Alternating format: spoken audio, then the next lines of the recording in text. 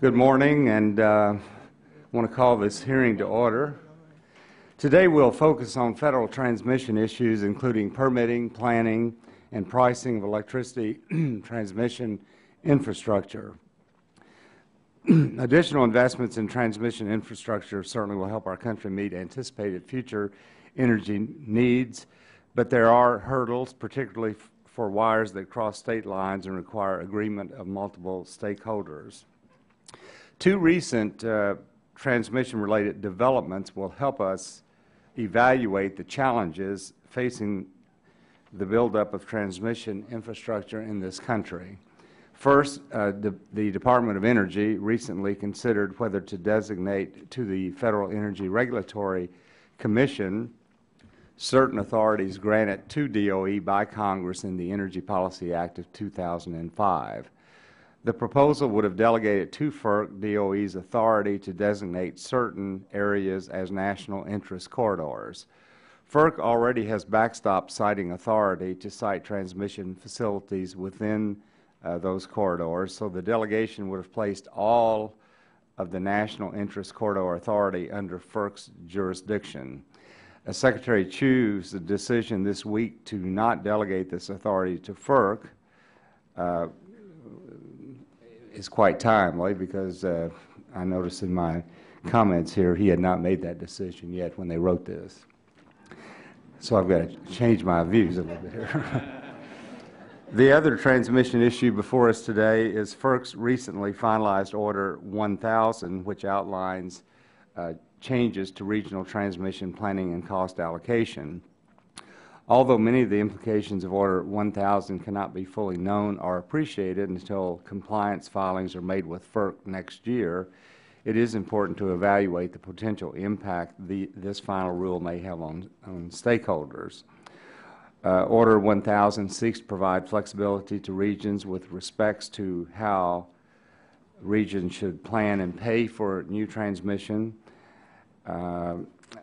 There are a number of issues. For example, my home state of Kentucky, we do not have a renewable portfolio standard, and I have some counties in my district that are in a regional transmission organization and others are not. So those counties could conceivably get stuck paying the bill for renewable energy transmission from states that do have a renewable portfolio standard without any direct benefit. So we have a great panel of witnesses this morning. Some people, and we have a lot of diverse views, as a matter of fact, on this issue. But I certainly want to thank our first panel for being here today, Honorable John Wellinghoff, who's Chairman of the Federal Energy Regulatory Commission, and Mrs. Lauren Azar, Senior Advisor, Office of the Secretary, U.S. Department of Energy. So we look forward to your testimony as well as testimony of all of our witnesses as we set out to explore this important issue and how it is going to work as we move forward and what the impact is going to be and a lot of different stakeholder interests. And so with that, Mr. Rush, I recognize you for your opening statement. I want to thank you, Mr. Chairman, and I want to also thank Chairman Wellinghoff and Ms. Azar, as well as the other expert witnesses on the second panel for appearing before the subcommittee today. Mr. Chairman, today we are holding a hearing focusing on federal transmission issues as they relate to siting, planning, and cost allocation for electricity transmission infrastructure. The basis of this hearing is FERC Order number 1000, which was finalized in June 2011, and which addresses three main issues: planning, cost allocation, and the federal right of first refusal for incumbent transmission providers. Order 1000 establishes three new requirements requiring cost allocation. First, it requires that each regional transmission planning process establish a regional cost allocation method for transmission lines selected in regional transmission planning for the purposes of cost allocation. This cost allocation method must satisfy 6 principles. Those who do not benefit from a transmission project do not have to pay for it. That's the first principle. The second principle is the cost allocation must be at least, and I quote, roughly commensurate, end of quote, with estimated benefits. The third method, cost allocation method, is the benefit to cost thresholds must not exclude projects with significant net benefits. Fourthly, allocations of costs outside a region are not permitted unless the other regions agree. The fifth measure is the cost allocation methods and identification of beneficiaries must be transparent. And lastly, number 6, different allocation methods can apply to different types of transmission facilities. The second requirement is that neighboring regions must select a common interregional cost allocation method for new interregional transmission lines based on the same 6 principles that I have previously outlined. The third and final requirement allows for participant funding of new transmission lines where costs of a new transmission line are allocated only to entities that volunteer to bear those costs, but under Order 1000, this cannot be the regional or interregional cost allocation method. Mr. Chairman, many of the issues covered under Order 1000 are very technical in nature, to say the least. But I applaud you for holding this hearing and understanding all these technicalities. I think we all we understand them, all right. So we can hear directly from many of the stakeholders who will be in charge of implementing and who will be most impacted by these proposals. Many of the regions, these issues surrounding federal electricity transmission break down by region rather than by party. And I look forward to the question and answer segment to learn more about how Order 1000 will affect my state, the state of Illinois, specifically, as well as the Midwest region in general. So I am very eager to hear testimony from Chairman Willenhoff as well as the other witnesses, and I look forward to a very informative, inspirational, educational, and robust discussion on these very important issues, Mr. Chairman, here today. It's so good to be back in a hearing with you once again. Thank you. It'll be inspiring. The rest of my time. Sure. Thank you, Mr. Rush.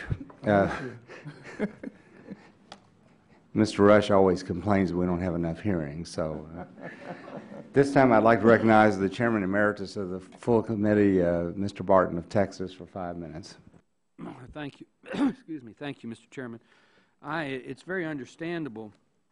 You may not have heard the decision that Secretary Chu made, since you have been doing such good work on the floor the last several weeks on so many issues. It's understandable that you might not have heard that he made the decision to keep the siting authority at the Department of Energy. We want you to keep doing the good work, and we'll send you notes as developments occur on these other issues. Let me say on the siting issue that I think the Secretary made the right decision. While I think it's reasonable for FERC to get the authority, given the fact that since the court case in Virginia several years ago, the Department of Energy has not exercised its authority that we gave them in the Energy Policy Act of 2005. There was a reason that we had a split responsibility. And I was the chairman of the conference committee. We thought about it quite a bit. We wanted the Department of Energy as an independent agency to make a, let's say, a transparent decision that a certain corridor needed to have new transmission, And then we wanted the FERC, once that designation was made, to be responsible for working with the stakeholders and to develop the actual permitting process and the specific siting process. We thought it was best to have two different groups do each part of the process. Since the court decision, the Department of Energy has not really tried to designate any new corridors, and I would encourage you, Madam Senior Advisor, to work with the Secretary and the others in the Department. If you need additional legislative language, I'm sure we can do that on a bipartisan basis. But I think the system in the current law will work if we start to try to make it to work. The one thing that I did question about the request or the delegation is I think it's Congress's role to make those decisions, and I don't think the executive branch can just delegate the explicit authority given to it under law. With regard to FERC Order 1000, as Mr. Rush indicated, that's a fairly complicated piece of work. As a past chairman of this subcommittee and also of the full committee, I've been involved for over 20 years with these issues, and I can tell you folks here in the audience that it's no surprise they're very complicated. My main problem with FERC Order 1000 is that it appears that under certain conditions an entity could be forced to pay for something that they don't want to participate in, don't receive a benefit from, and yet they can still be forced to pay. I think that's a problem, and I think it needs to be looked at. Overall, though, I think FERC Order 1000 is a noble attempt to try to bring some order out of what has been a somewhat chaotic system with all the various RTOs and MSIOs and independent marketers, and now, you know, still some parts of the country that are in regulated markets. It's a miracle that anything ever gets cited and anything ever gets done. So, Mr. Chairman, it's good for you and Mr. Rush to be continuing these hearings. Hopefully we'll shed some light on the issue. With that, I want to yield to Mr. Terry. I think he's got unanimous consent. Yeah, just thank you, Mr. Chairman Emeritus. I do ask for unanimous consent that I may submit for the record the APPA letter report. Did you? Without objection. Thank you. Yield. And I'd yield to Mr. Shimkus for my final minute. And just to welcome the first panel and concur with Mr. Barton's analysis. I served on the conference committee also in 2005. I know what our intent was. I know what the courts have ruled, which is against the intent of Congress for expedited siting. Even if you believe in the new green world, you need new transmission, and we need to be able to get cross state lines. So I think there will be a lot of folks in support of that. Chairman Wellinghoff, good to see you again. I still have concerns with reliability if you want most of the coal plants in this country to be decommissioned. I also have concerns, as you know, on the projection on the gigawatts, yours versus the EPA, as we discussed last time. And the transmission is another big key to this. If we want reliability, we have to have transmission, so hopefully we'll be allies on this one, and I yield back my time. Chairman yields back his time. I would also ask unanimous consent to enter into the record the statement of the National Rural Electric Cooperative Association without objection. And at this time, I'd like to recognize the ranking member of the full Energy and Commerce Committee, Mr. Waxman of California. Thank you, Mr. Chairman, not only for recognizing me, but for working with us on today's hearing on electric transmission. This is a vital issue. One reason it's so important is the relationship between transmission and renewable energy. Renewable energy is one of the cornerstones of a clean energy economy. Over the next decade, the global clean energy market is going to be worth $2.3 trillion, and we cannot afford to surrender this market to China or other countries with aggressive clean energy policies. But to compete effectively, we will need to increase dramatically the amount of energy generated from renewable sources. The good news is that our nation has tremendous renewable resources. There are excellent wind resources in the middle of the country and substantial solar resources, particularly in the Southwest.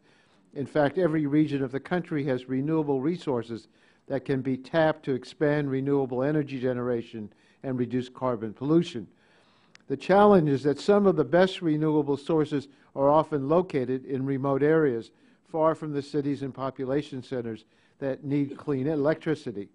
And that brings us to the issue of transmission. We're not going to achieve our job creation and pollution reduction goals without new transmission to connect our renewable resources to the electric grid. There's no question that transmission is not the only solution. Energy efficiency and other methods of reducing electricity demand will play a crucial role. Distributed clean energy generation is important, but I don't think anyone seriously questions the need for some new transmission lines if we're going to dramatically expand our use of renewable energy.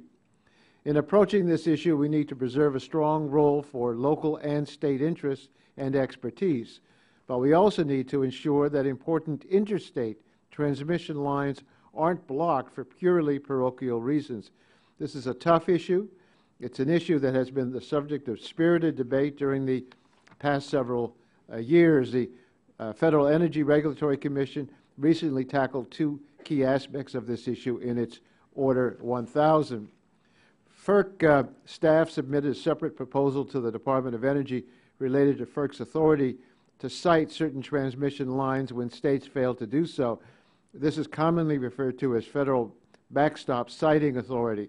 Right now, the Department of Energy conducts studies of transmission congestion and then designates national interest electric transmission corridors. Within those corridors, FERC has authority to cite lines if the state permitting agency fails to act on a permitting application for 1 year. I opposed this provision in 2005, and I think the last 6 years have demonstrated that it was the wrong approach. It focused exclusively on congestion rather than on other information factors like reliability and expanding renewable generation. It was structured in a way that interfered with the traditional authorities of state permitting agencies. There was no link to regional planning, and the federal backstop siting authority even applied to transmission that didn't cross state lines. Under the prior administration, DOE also abused the process by designating massive corridors that included whole states. FERC staff proposed that Secretary Chu delegate DOE's authority to FERC so that FERC could breathe a new life into this flawed provision. Yesterday, Secretary Chu decided not to delegate DOE's authority as FERC proposed. I think that was a right decision. However, Secretary Chu and Chairman Wellinghoff also announced that they will work together to improve the implementation of this provision. Today's hearing is a good opportunity for the committee to better understand the details of how this new approach would work. A broad range of views are represented on both today's panels, and I look forward to the perspectives of our witnesses on FERC's efforts to improve transmission planning and lower cost allocation barriers to building new transmission. Thank you, Mr. Chairman, and yield back the balance of my time. Thank you, Mr. Waxman. And we have with us today the Honorable John Wellenhoff, who's Chairman of the Federal Energy Regulatory Commission, and as I also stated, Ms. Lauren Azar, who's the Senior Advisor, Office Secretary of Energy at the Department of Energy. Welcome to both of you. We look forward to your expert testimony. And Mr. Wellinghoff, I will recognize you for your 5-minute opening statement. Thank you, Mr. Chairman and Ranking Member Rush and members of the committee. Thank you for having me here today. My name is John Wellinghoff, and I'm the Chairman of the Federal Energy Regulatory Commission. The development of an efficient electric transmission system benefits consumers by reducing barriers to trade within and among regions, thereby enhancing competition in wholesale electric markets. With this goal in mind, and recognizing that significant transmission investment is likely to be made in the foreseeable future, the Commission recently issued Order Number 1000. Order 1000 revisits the Commission's transmission planning and cost allocation requirements to ensure that they're adequate to support more efficient and cost-effective transmission investment decisions moving forward. Through these changes, Order 1000 will foster competitive markets to benefit consumers, strengthen our national security, and help revitalize our economy. I'd like to highlight 3 major points about Order 1000.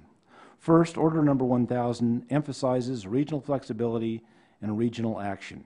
Within a general framework, each transmission planning region determines its own transmission needs by building an open and transparent process that are already in place, by building upon an open and transparent process that's already in place, and each region will propose cost allocation methods.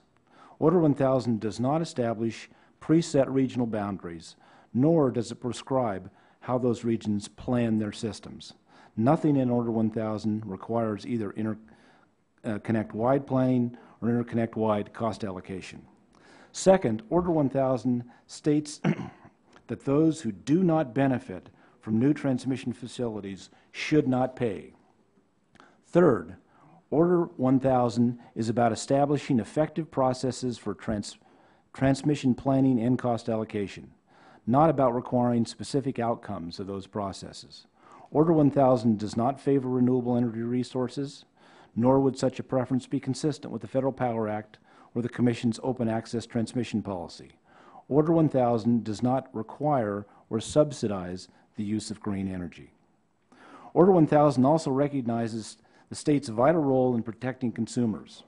Order 1000 recognizes the unique perspective that states can provide in regional transmission planning processes. Nothing in Order 1000 is intended to preempt or otherwise affect state laws or regulations with respect to construction of transmission facilities. Through the reforms adopted in Order 1000, the Commission seeks to ensure that the nation's electric grid is prepared to meet the challenges and realize the opportunities of the 21st century. Order 1000 will reduce the inefficiencies that exist today in today's transmission planning processes and the uncertainty created by the lack of clear cost allocation methods for regional and interregional transmission facilities. Effective regional transmission planning and interregional transmission coordination, along with cost allocation reforms as required by Order 1000, will help improve reliability, reduce congestion, increase the deliverability of existing power supplies, allow new domestic power supplies to be developed, and help ensure that consumers have greater access to efficient, lower-cost electricity at just and reasonable rates. Thank you, Mr. Chairman. Thank you, Chairman Willenhoff. Ms. Azar, you're recognized for 5 minutes. Thank you, Mr. Chairman and Ranking Member Rush. It's a pleasure to testify before you on the issue of utmost importance, upgrading our electric infrastructure. Today, I start my 5th month as Senior Advisor to Secretary Chu. The Secretary hired me primarily to accomplish one task: build new electric infrastructure. Transmission and storage are my focus. As an attorney involved with permitting of new transmission lines and a former commissioner at the Wisconsin Public Service Commission, I come from the trenches. Transmission is akin to mortar and a foundation. This nation requires a robust and resilient grid to connect its building blocks. You need look no further than your own briefcases to understand that our nation's demand for electricity is changing and doing so dramatically. How many gadgets do you carry that require charging on a frequent basis, and when did you start carrying them? To propel this nation forward in the global economy, we must build a grid for the 21st century, and we must build it fast. Everyone knows the adage that Thomas Edison could understand the mechanics of our current grid. But what most don't realize is that our grid can be visualized as a plate balancing on top of a stick. When something's placed on one side of the plate, a weight of an equal amount must be placed on the other side to ensure stability. If too much counterweight is placed, then the plate topples. The plate is the grid. The weights and counterweights are generation and the demand for electricity. The placement of those weights and counterweights happens second by second. For about the last 130 years, we've built the infrastructure necessary to ensure the plate doesn't topple. While I'll talk today about the need for more transmission generally, and it sounds like this committee agrees with that, this nation also needs to develop a new type of grid, one that can't be described by plates, sticks, and weights. While my written testimony discusses some of the barriers to building more transmission, I'd like to focus my comments on 3 things the DOE is currently doing to remove those barriers. The first, the power marketing administrations. The Department's PMAs are at the forefront of our transmission authorities. Bonneville Power, or BPA, owns more than 15,000 miles of transmission, and the Western Area Power Marketing Administration, or WAPA, owns 17,000. The Recovery Act provided both PMAs with resources to, among other things, build new transmission. Both are moving forward expeditiously, yet with due diligence to do just that. Section 1222 of EPAC 2005 granted authority to Western and Southwestern to partner with the private sector to construct and upgrade transmission facilities in their service territories. Both the borrowing authority and Section 1222 allow the Secretary through the PMAs to help build transmission. Secondly, the backstop siting, as has already been discussed in the opening statements. Earlier this week, Secretary Chu and Chairman Wellinghoff have announced they've agreed to collaborate in their implementation of the federal backstop siting law, which was also created in EPAC 2005. After vetting a proposal that he delegate his authorities to FERC, Secretary Chu declined to do so, but is working with the Chairman to develop processes to make the law work more effectively. In addition to its collaboration with FERC, DOE recognizes that it can administer its 216A powers faster, better, with more transparency, and more efficiently. Consequently, among other things, DOE will be doing the following: identify targeted areas of congestion based on the evaluation of existing information and on comments submitted by stakeholders. Identify narrower congested areas than the broad areas that had been previously studied, and solicit statements of interest from transmission developers while considering what national corridors to designate. Number 3, the Rapid Response Team for Transmission. Just last week, the Obama administration announced it would accelerate the evaluation of 7 proposed transmission applications. The RRTT leverages a 9-agency collaborative that was established through a 2009 MOU. As an aside, that MOU was yet another authority, based on another authority granted in EPAC 2005, Section 216H. The 9 agencies of the 2009 MOU have agreed to do the following and agree to the pilot projects: ID all federal agencies with jurisdiction over transmission, coordinate the calendars of those agencies, establish milestones and target dates for permit evaluation, dedicate staff, and this may be one of the most important aspects of it, dedicate staff that's going to evaluate the transmission permit applications, and that staff is going to be trained in transmission issues such as transmission technologies, transmission economies, and how transmission is developed, and to create an online dashboard that will document the status. These 7 projects will serve as demonstrations of the streamlined federal permitting and increased cooperation. In closing, as someone who is passionate about the need to modernize our grid, I look forward to answering your questions. Thank you very much, and we appreciate your testimony. We actually didn't have an opportunity to read your testimony because it came in pretty late last night, but thank you for going through it with us this morning. Mr. Wellinghoff, would I be correct in saying that one of the reasons for issuing Order 1000 was a result of the Illinois decision in the 7th Circuit Court of Appeals? Was that one of the reasons that you all decided to issue the Order 1000, or was that just one of the many reasons?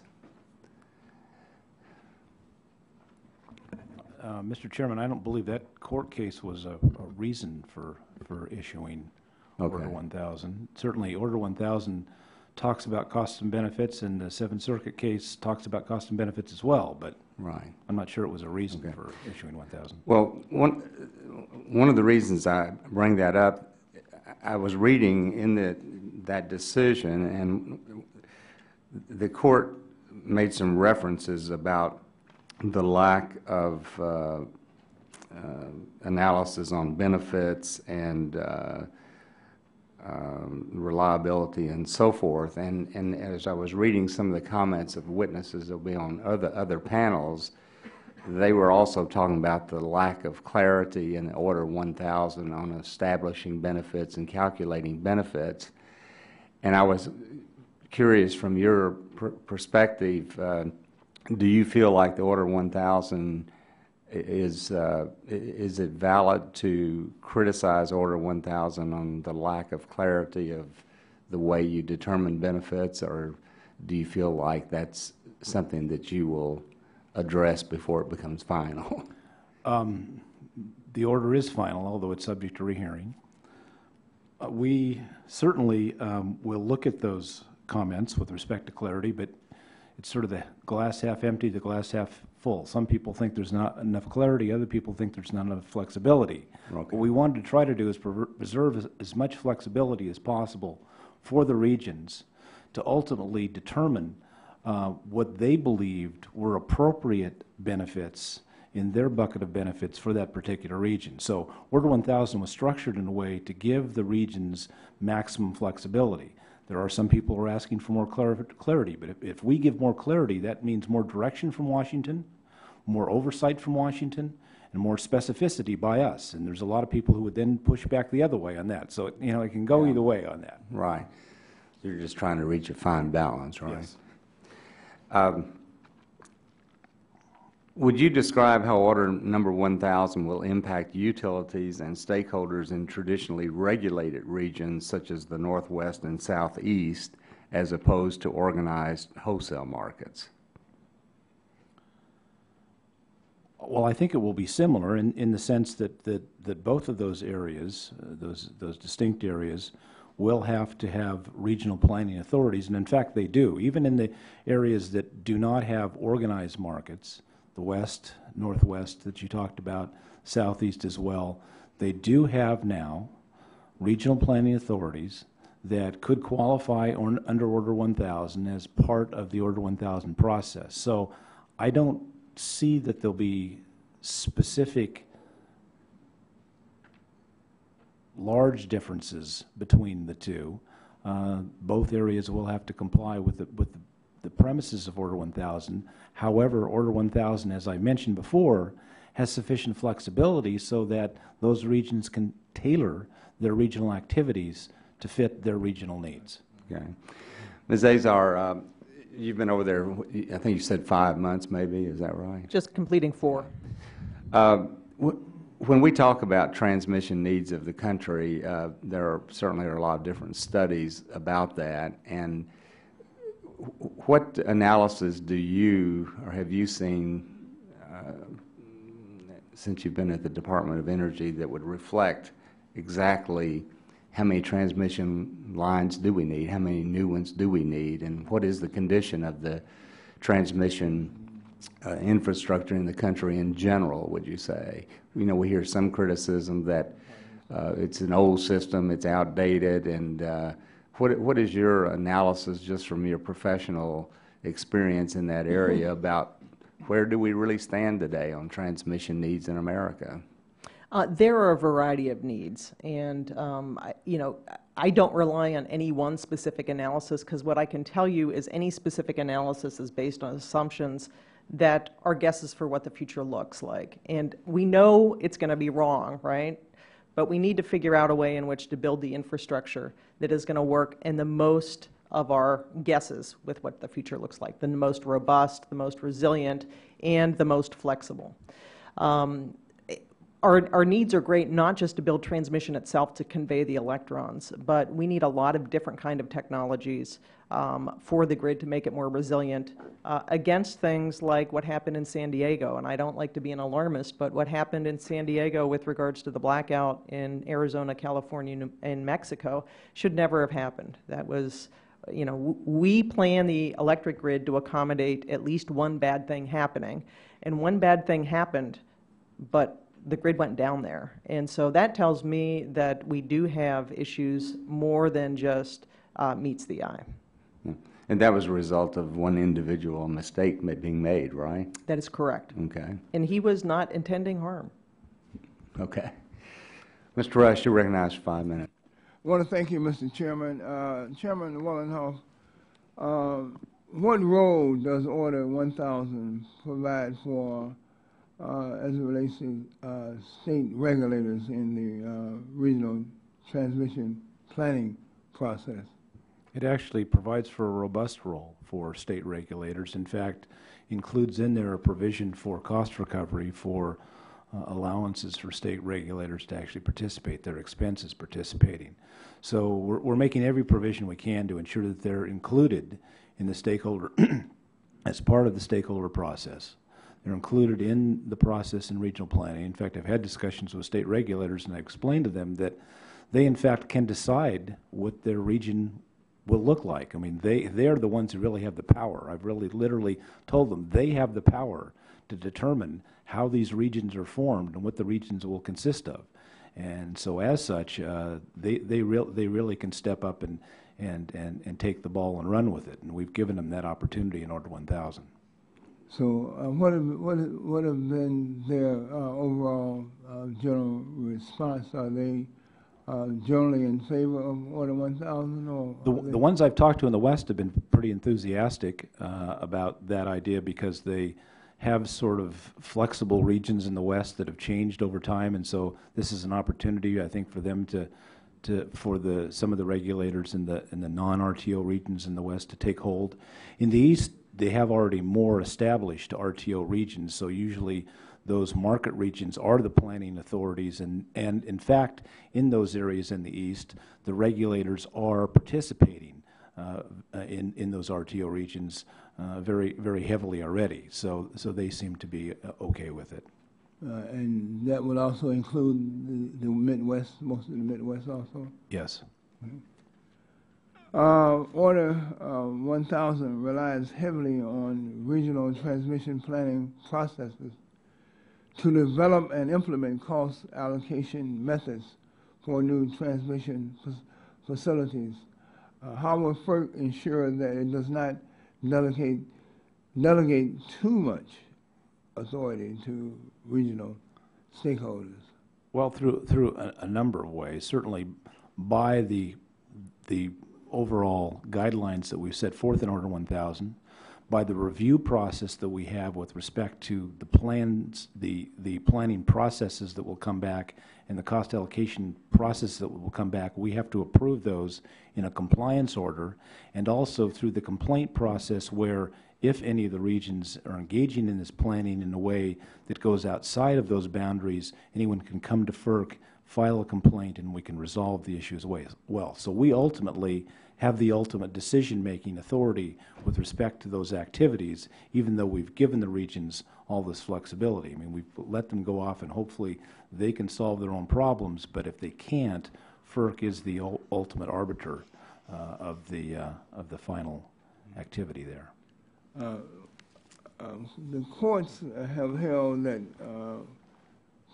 cost allocation methods must satisfy the, and I quote, causation principle, end of quote. Can you explain what your understanding of that principle is, and how does the emphasis on beneficiaries in Order 1000 meet that test? Yes, I can.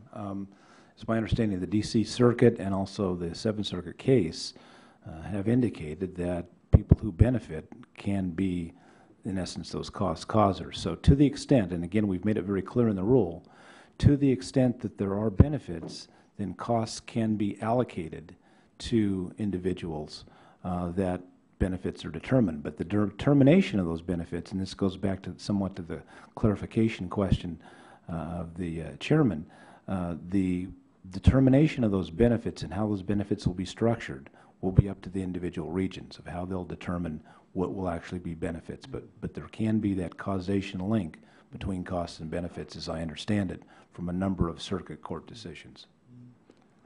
Mr. Chairman, I want to thank you. Now yield back to balance. Thank you. Thank you, Mr. Rush. This time, recognize Mr. Terry for 5 minutes. Thank you. Mr. Wellinghoff, help me, because I'm uncertain what a region is and how it's developed, and is it all intrastate? Is it allowed under the order for states to band together? I just can't get my mind around the definition of region. Well, so work me through that. Certainly, I'd be happy to. The way we've defined a region in the Order 1000 is pretty open. It allows the states to determine what they want to be a region. The minimum we've said, it's got to be at least 2 utilities. So you can't just have one utility be a region. You've got to plan with more than another utility. But ideally, it can be as large as PJM, which is a very large regional transmission organization that goes all the way from New Jersey to Chicago.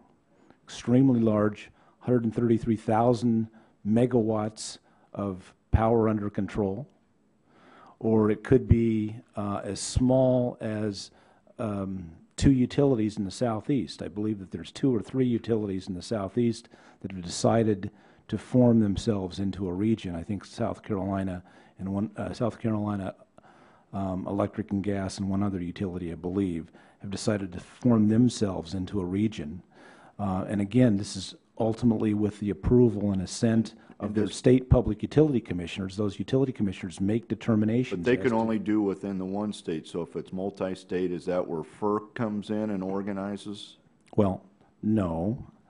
If it is within one state, it's still only related to interstate transmission, and transmission in that state of a certain voltage and a certain characteristic in nature is determined to be interstate transmission. So you could have, within one state, transmission that still is interstate transmission under FERC's jurisdiction. But with respect to a utility's participation in that particular entity, a state commission is going to have a big say in that as well.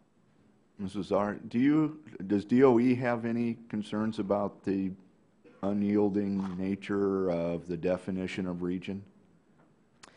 DOE is supportive of the Order 1000. We think it's a good step towards getting transmission built. As the chairman has indicated, they had to weigh and balance a lot of different interests in this and are trying to give flexibility at the same time being prescriptive. And I think we will we'll be able to tell with time if they reach the balance appropriately that allowed us to build transmission. Right. Mr. Wellinghoff, does FERC 1000 allow for a preference in energy depending on how it's generated? For example, will clean energy have a preference over, let's say, coal-generated electricity? No. None at all? Even if the regions will determine how to plan for the transmission they need, and that transmission will be driven by market forces. So whatever the market forces are, with respect to the particular resources that are developed in that region, those will be the resources that will get on those transmission lines. Okay. So there's no mechanism to say public policy requires that clean energy be used, and the market forces will be driven by market things like fuel prices and other characteristics, and also will be driven by both state and federal public policy determinations, as they are in all the states in this country. There are some 30-odd states that have renewable portfolio standards, for example. Those are, in essence, market forces that have been created by state legislatures that set forth certain resource decisions in the markets. Mrs. R., any comment? No, there are not. With regards to public policy, that public policy, when it's required and mandated, is used in transmission planning to determine what sort of infrastructure we need, and whether it be, a requirement that, a certain state complies with a renewable portfolio standard. That would be one thing that the utilities have to comply with. So in order to predict what the future looks like, you're going to assume that that's true. Same thing that if, for instance, a state would come up with and say, look, you need to assume that clean coal technology is going to work, and that's what our future is going to look like. Transmission planning would incorporate that kind of public policy, and Order 1000 requires that. All right. Thank you. Yield back. Thank you, Mr. Terry. At this time, we recognize the gentleman from Michigan, Mr. Dingle, for 5 minutes. Mr. Chairman, I appreciate your courtesy, and I commend you for this hearing. These questions to Mr. Wellinghoff. First, welcome. Second, I hope you will answer these questions yes or no, because that will enable us to get a lot more on the record. One, does Order 1000 provide subsidies for renewable energy or transmission lines to carry renewable energy? Please answer yes or no. No. Does Order 1000 provide incentive rates for renewable energy lines? No. Yes or no? By the way, thank you for your cooperation. No disrespect is intended here. I'm happy to answer for you. Does Order 1000 require anybody to pay for transmission for which they receive no benefit? Yes or no? No. Does Order 1000 require anybody to use or build renewable energy generation? Yes or no? No. My home state of Michigan has a renewable portfolio standard that must be met by in-state generation. In other words, a wind farm in South Dakota cannot be used to meet Michigan RPS requirements. Would a regional planning evaluations under Order 1000 take into account laws like that of Michigan? Yes or no? It would be up, that's a hard yes or no one. It would be up to the regional planning group to make that decision. Okay. And wherever we get to the point where we have some difficulty on this yes or no, I would expect that you would submit some additional comments for the record, if you please. Be happy to do that, Mr. Dingle. Now, in Order 1000, FERC notes that after Order 890 was issued in 2007, conferences and requests for comments were held in 2009.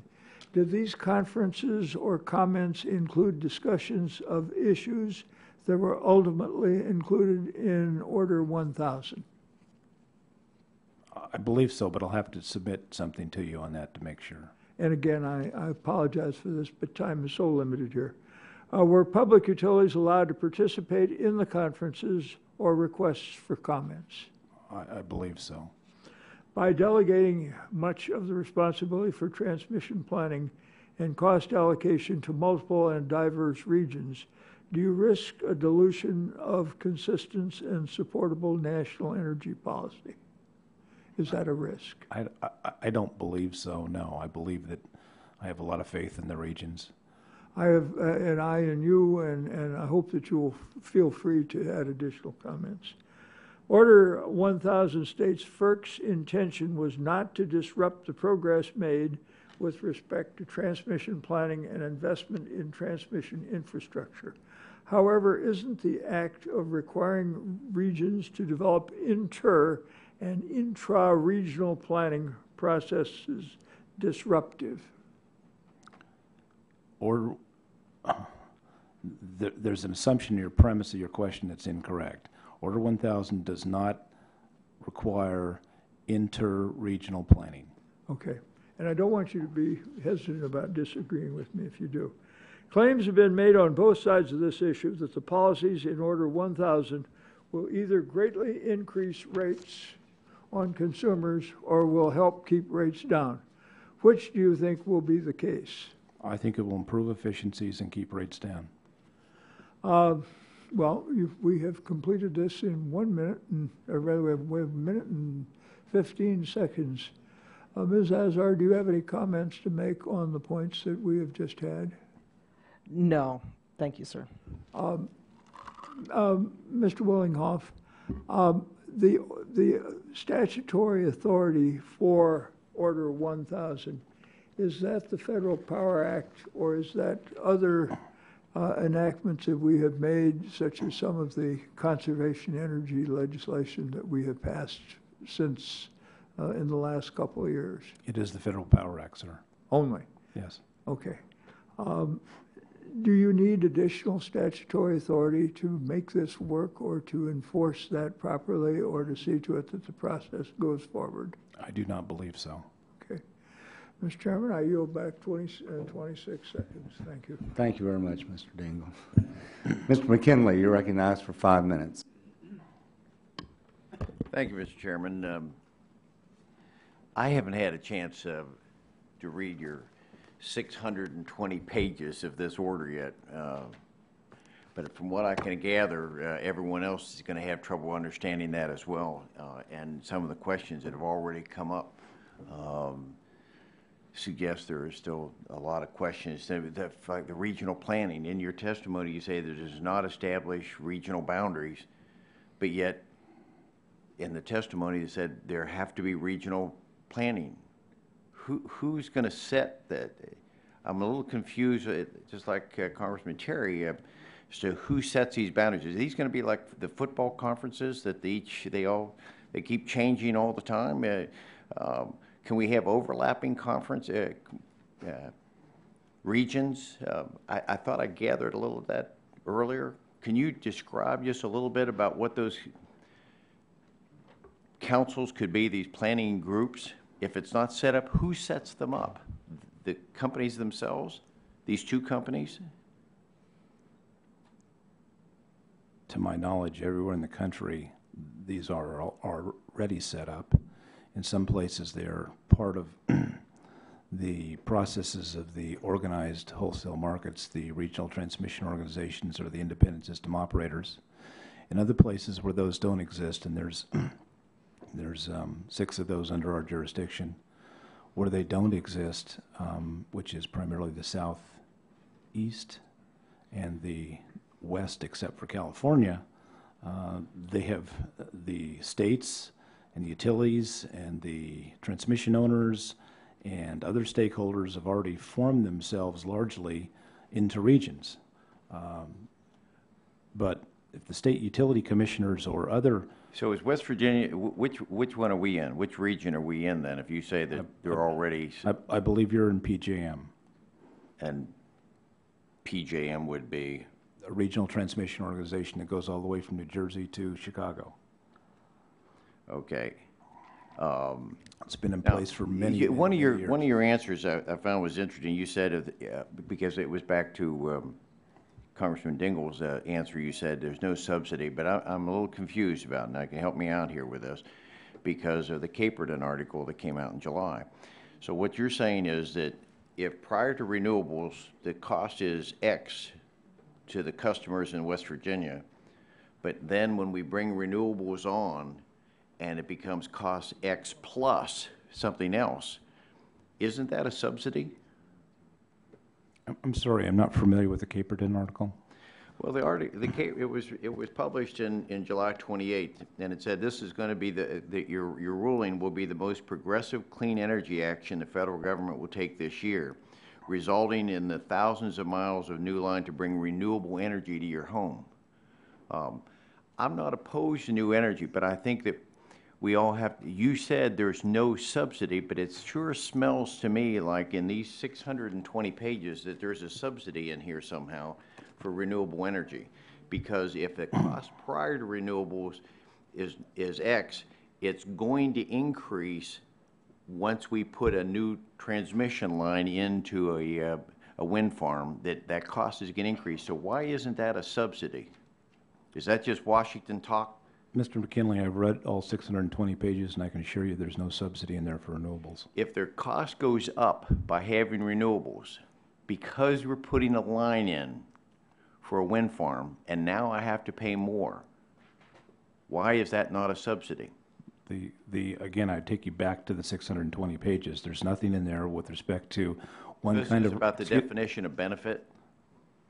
No, it's not about the definition of benefit at all. It's ultimately about what's in the 620 pages, which has nothing to do with particular resource, has to do with planning and allocation of transmission costs. Congressman, can I weigh Please. in on here?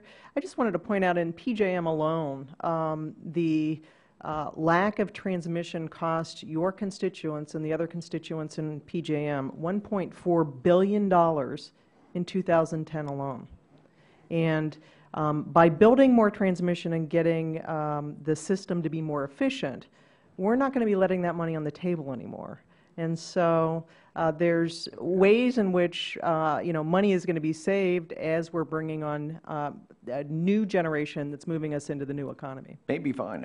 I'm just trying to understand the effect. Obviously, Terry has raised this issue. I'm trying to understand what the likelihood of increased cost is going to be under 1,000 to the residents of West Virginia. I actually think Wellington, it's going to go down. Wellinghoff, can you explain? Can you tell me? Is it likely? What's the cost going to be to the residents? I think, as Ms. Azar has indicated, to the extent that we can reduce congestion in West Virginia, we can provide access to West Virginia to lower cost resources. Ultimately, your costs will be lower. 1,000. So order 1,000 is going to, you think, is going to lower utility costs. Order 1,000 will allow for the planning and cost allocation of efficient transmission. Efficient transmission can, in fact, lower costs. Do you think it will? Well, I can give you one particular example in northern New Jersey, for example. I don't care about northern. Well, it's example. I asked about West Virginia, First District of West Virginia. Again, efficient transmission and markets will lower your costs. gentleman's time's expired. Maybe we can do it later, Morgan. Mr. Griffith, you're recognized for 5 minutes. Our districts don't touch, but I'm in the same neighborhood as Mr. McKinley, so I do have concerns there because, you know, it's hard to get cheaper than what we used to have, and I understand some of the environmental concerns. And if I understood you correct, Mr. Wellinghoff, the 620 pages, and I, like Mr. McKinley, have not had an opportunity to get through all 620 pages of it, but as I understand from your testimony previously, the 620 pages doesn't have anything to do with that. That has to do with public policy decisions made at the state and federal level. Is that correct? I'm sorry, I don't Doesn't understand the the fact that if costs go up because we're bringing in renewable energy and new sources of energy, that's not because of your transmission line. If I understood your testimony correctly, that's not because of the transmission line or the 620 pages of Rule 1000, Order 1000, but because of other public policy decisions made by the state and federal governments. Any public policy decisions that influence the markets will influence the costs in those markets. All right. So let me ask you, if we're building a small wind farm on top of a mountain in my district, who pays for that electricity to get to the grid? Is that something that is paid for by the developer of the wind farm, or is that going to be picked up by the region? And I'm also in, I always get the initials backwards, but PJM. If it's a gen-tie line, a line going from the wind farm into a particular transmission line, which gen-ties are not part of Order 1000, then the developer will pay for the line. Okay. Now, apparently in March you stated that I believe that additional federal authority with respect to transmission planning, siting, and cost allocation would significantly increase the likelihood that those needed facilities will be constructed in a timely manner. In Order 1000, you assert that FERC already has this authority, and you indicated in answering to Mr. Dingell that the authority came out of the Federal Power Act, and I'm wondering, just so I can save myself a lot of time, where will I find that authority in the Federal Power Act, and was it there before and you hadn't stumbled across it, or is there, what's different between now and March? I'm sorry, what specific authority you're referring to? Okay. Mr. Dingell asked you about the authority to Right. do the things that you need It's to do. under the Federal Power Act, but I Right. didn't understand the first part of your question. I'm sorry. Okay. I'm looking at a statement here that was given to me that says that in March you testified that I believe that additional federal authority with respect to transmission planning, siting, and cost allocation would significantly increase the likelihood that those needed facilities will be constructed in a timely manner. And I'm just wondering, guide me through how I reconcile March to now. Okay, that's a fair question, and I'm not certain.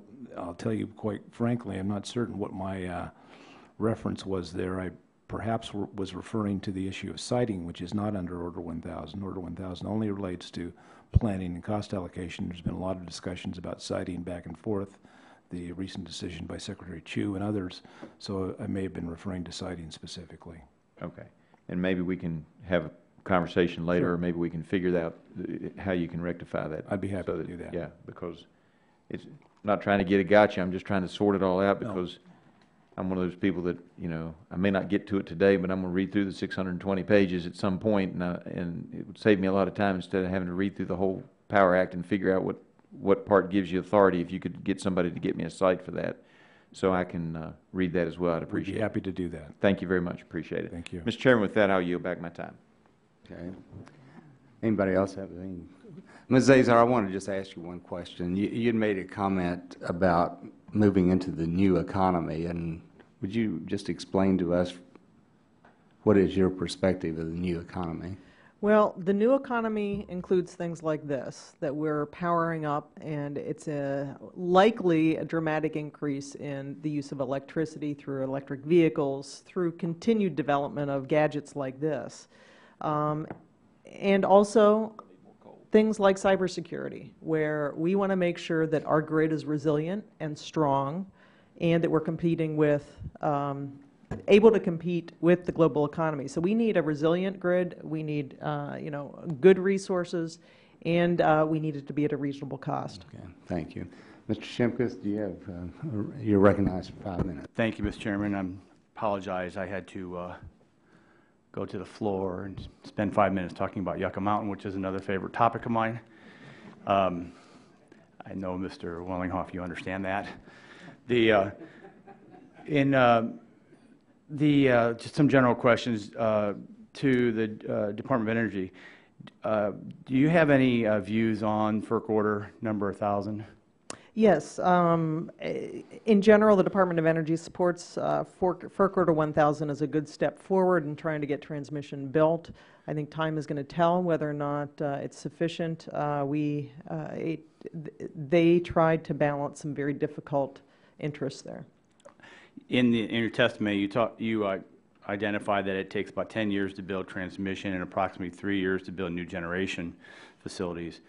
I've been a member 15 years. I still got some generation facilities that we're trying to get built, so I don't know where those, maybe that's after all the permitting and it just depends on what the generation is. I mean, natural gas and you know, certain kinds of renewables can be built very quickly. Nuclear baseload coal plants take much longer. What implications do the differing development periods have on resource planning? In other words, you got 10 and 3. Significant differences. You know, transmission planning, usually when people are doing planning, it's a lot easier to plan in the near term than the long term. And so when you're thinking about some dramatic changes in, you know, how our energy is going to move, how our populations are going to move, how our economy is going to move, it's a lot more difficult to predict where we're going to be in the future. And so when you're thinking about transmission and it takes so much longer to build transmission, you're looking in the far term. And so predicting with accuracy is not something that, frankly, is a goal. Predicting, you know, essentially designing a system that's going to accommodate a lot of different hypothetical futures is what we do in transmission. That's not what you do when you're planning and when you're trying to decide what kind of generation to build and where to build that. And why I'm going down this line of questioning is that we do know with the Clean Air Interstate Transport Rule, or Transport Rule, whatever the name of it is, that there is generation that's going to be retired. In fact, there's an announcement in Illinois to coal-fired power plants to go offline, about 600 megawatts in total. That'll be not available for, as in the last hearing, base load generation. I think it affects reliability concerns.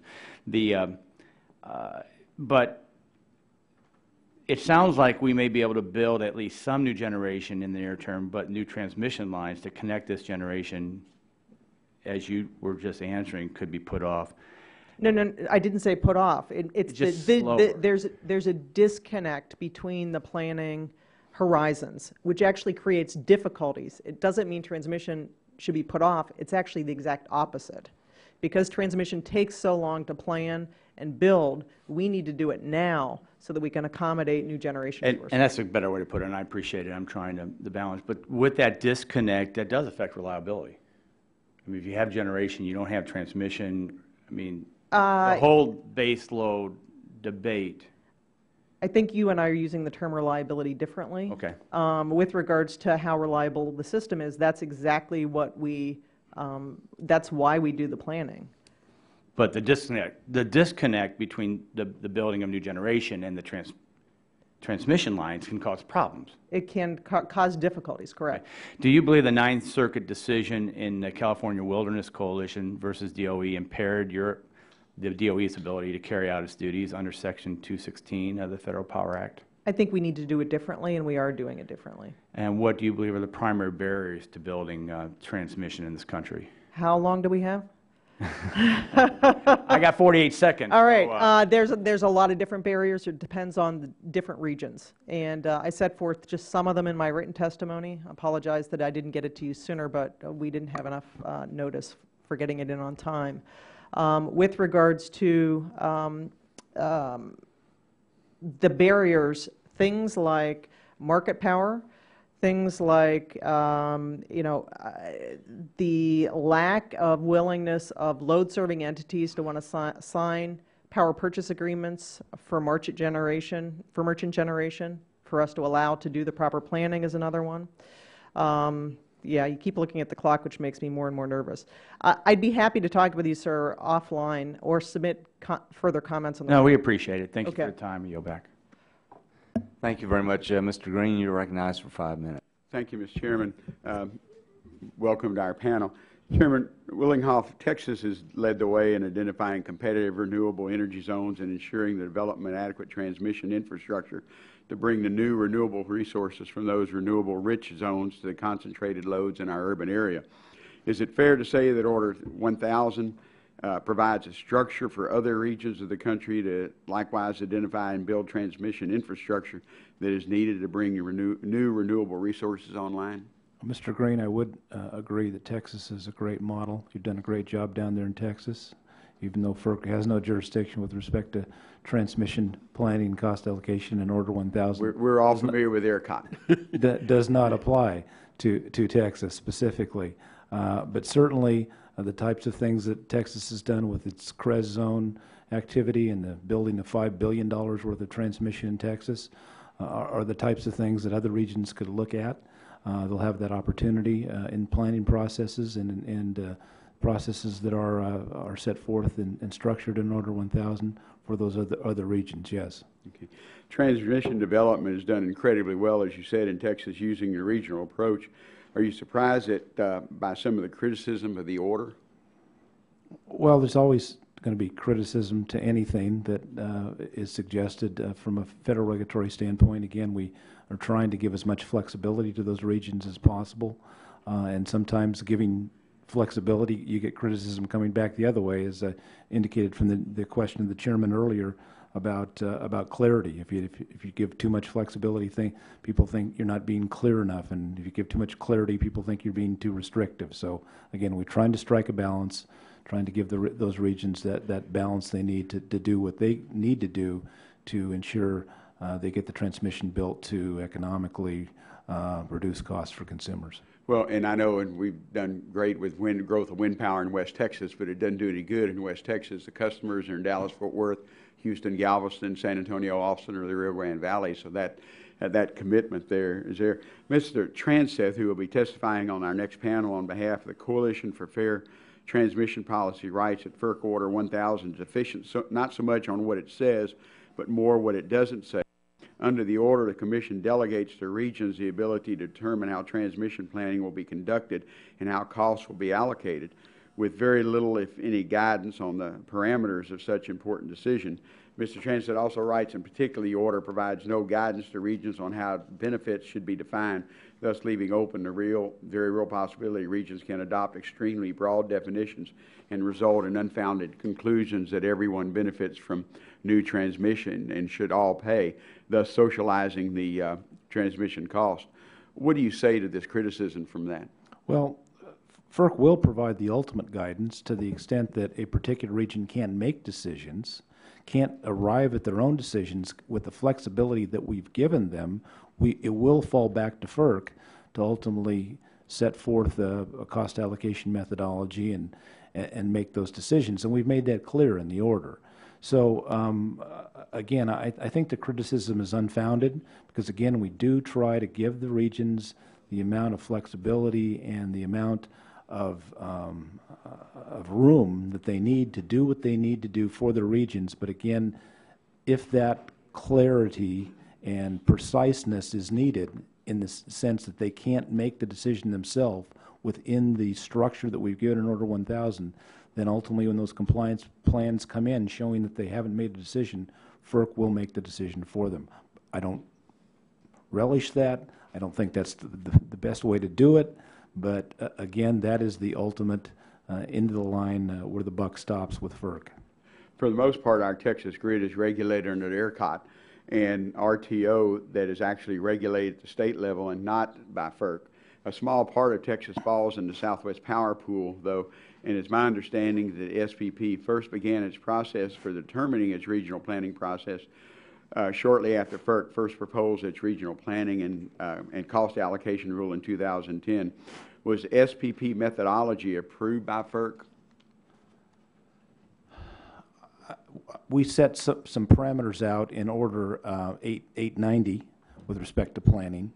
So to that extent, and they did file a compliance plan for Order 890. So to that extent, we did review their planning process.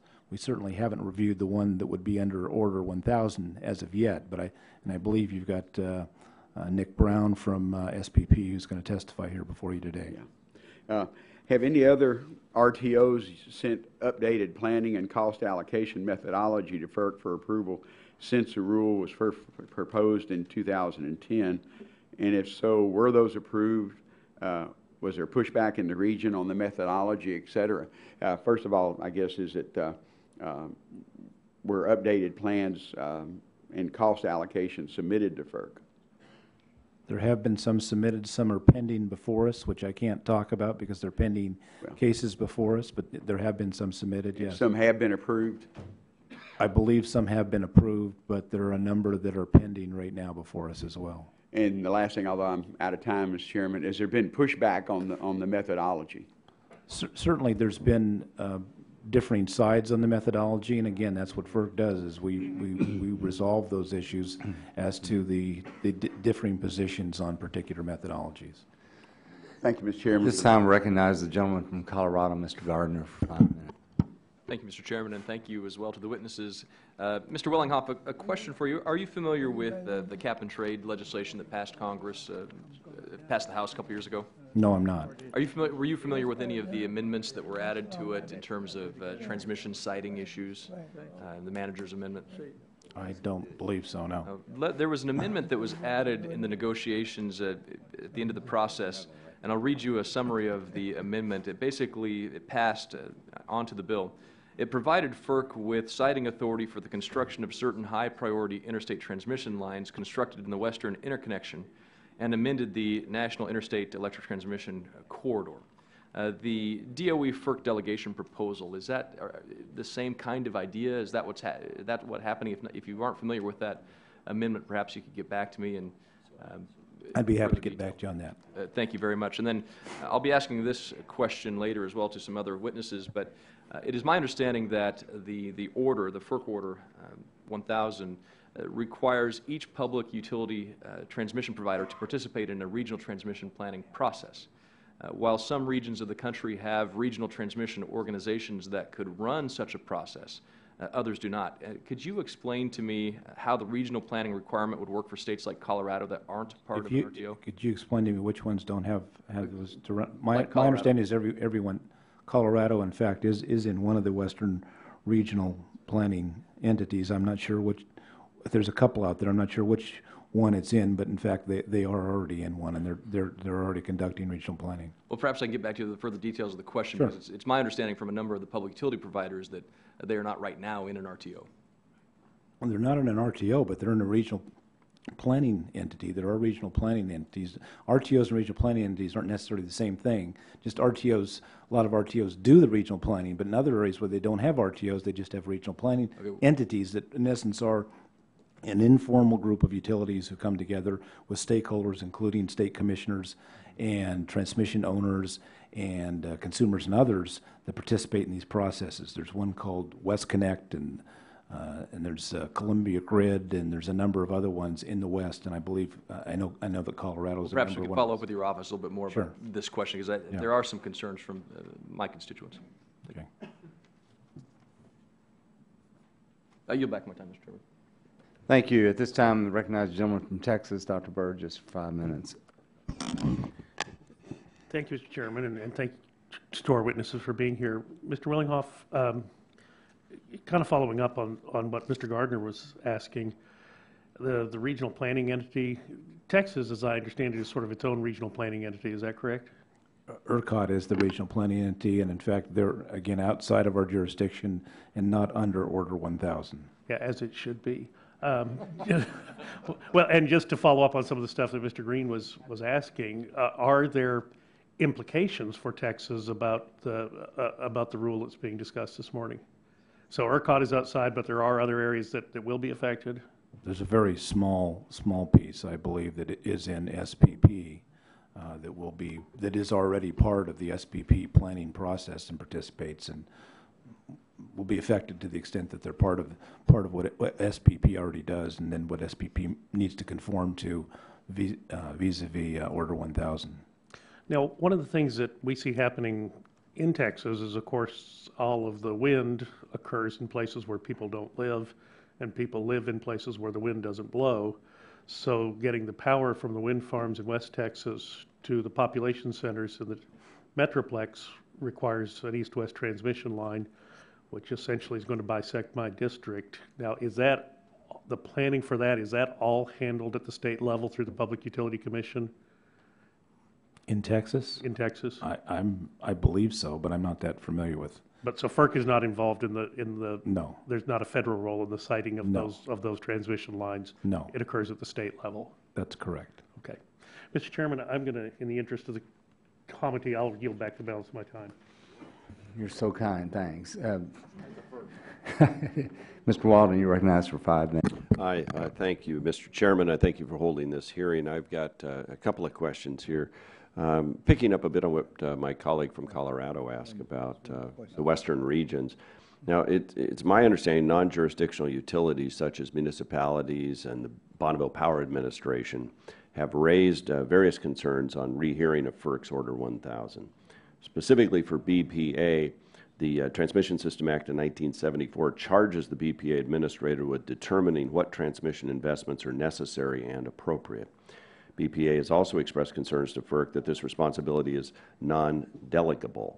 Also, BPA's capital is limited. The administrator is required to include proposed expenditures in his budget submission to the Congress.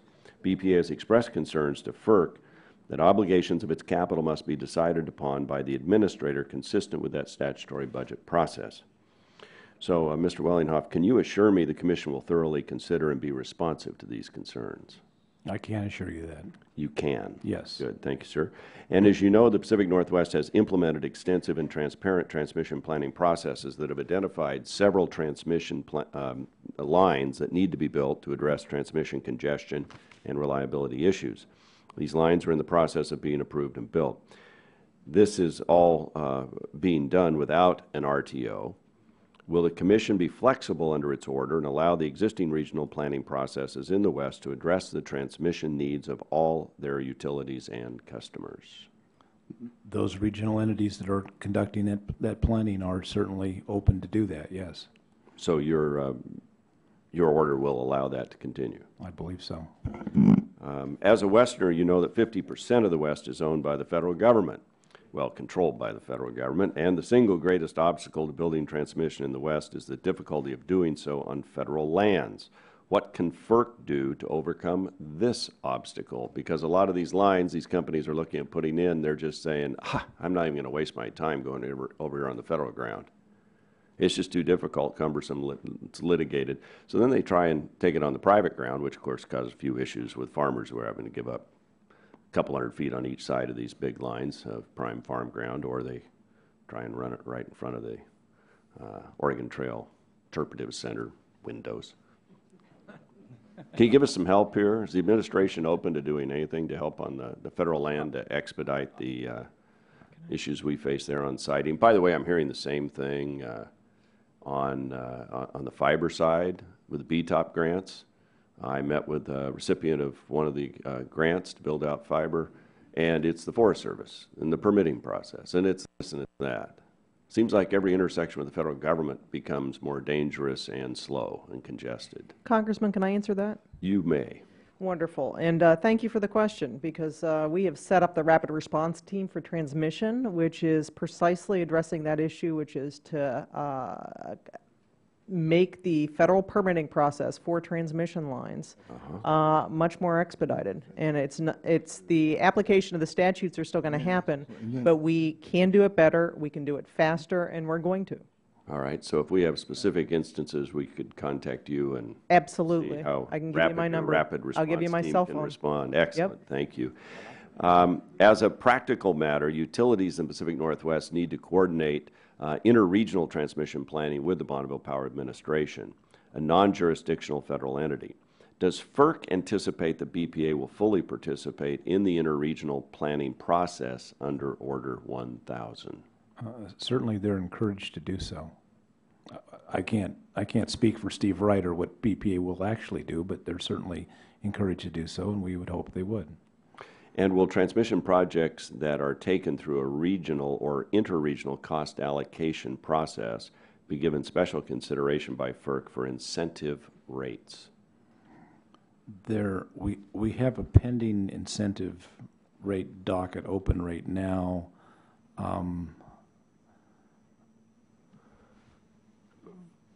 I can't say one way or the other. Okay. I have no bonus question for this round. Thank you, Mr. Chairman. I yield back the balance of my time. Thank you. And Mr. Rush, I understand you have one additional question from Ms. Azar. Yes, and I want to thank you, Mr. Chairman, for your consideration.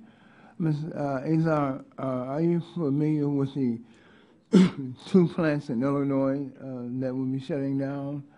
And I've been told that the two plants are 70 years old, run only sporadically over the last few years because they are the least efficient in Ameren's fleet and do not produce electricity cheap enough to sell in a weak power market. So do you agree that that's the real reason that they're shutting down? Ranking Member Rush, plants shut down all of the time, and a number of plants right now are being mothballed, or they're folks waiting for the phone to ring, and the phone doesn't ring because they're not economic. Ironically, it is oftentimes the owners of those very uneconomic plants that don't want transmission to be built. And the reason for that is they can't compete in a competitive market. So as a consequence, you may hear it in the terms of, oh, the cost-benefit analysis can't be done appropriately, or, you know, they're going to be socializing the costs. The bottom line is, if you really want real competition, some of these guys don't want it because they're going to lose. And, you know, I can't speak to the two plants in Illinois. I don't know. You know, my home state is Wisconsin. I can tell you when I was a commissioner, we took a very hard look at some of the plants that needed to be shut down because they were uneconomic. So. Okay, that concludes the first panel. We thank you all again for being with us, and at this time I'd like to call up the witnesses on the second panel. We have with us the Honorable Greg White, who is the Commissioner with the Michigan Public Service Commission. We have the Honorable Philip Jones, who is a Commissioner with the Washington Utilities and Transportation Commission. We have Mr. John DeStasio, General Manager and CEO, Sacramento Municipal Utility District, who's here on behalf of the Large Public Power Council. We have Mr. Stephen Transith, who's the Principal with Transith and Associates, who's testifying on behalf of the Coalition for Fair Transmission Policy. We have Mr. Nicholas Brown, who's President and CEO, Southwest Power Pool. And we have Mr. Joseph Welch, who is Chairman, President, CEO, ITC Holdings Corporation. So I want to welcome all of you. We appreciate your joining us this morning, and we look forward to your testimony and the information that you'll provide.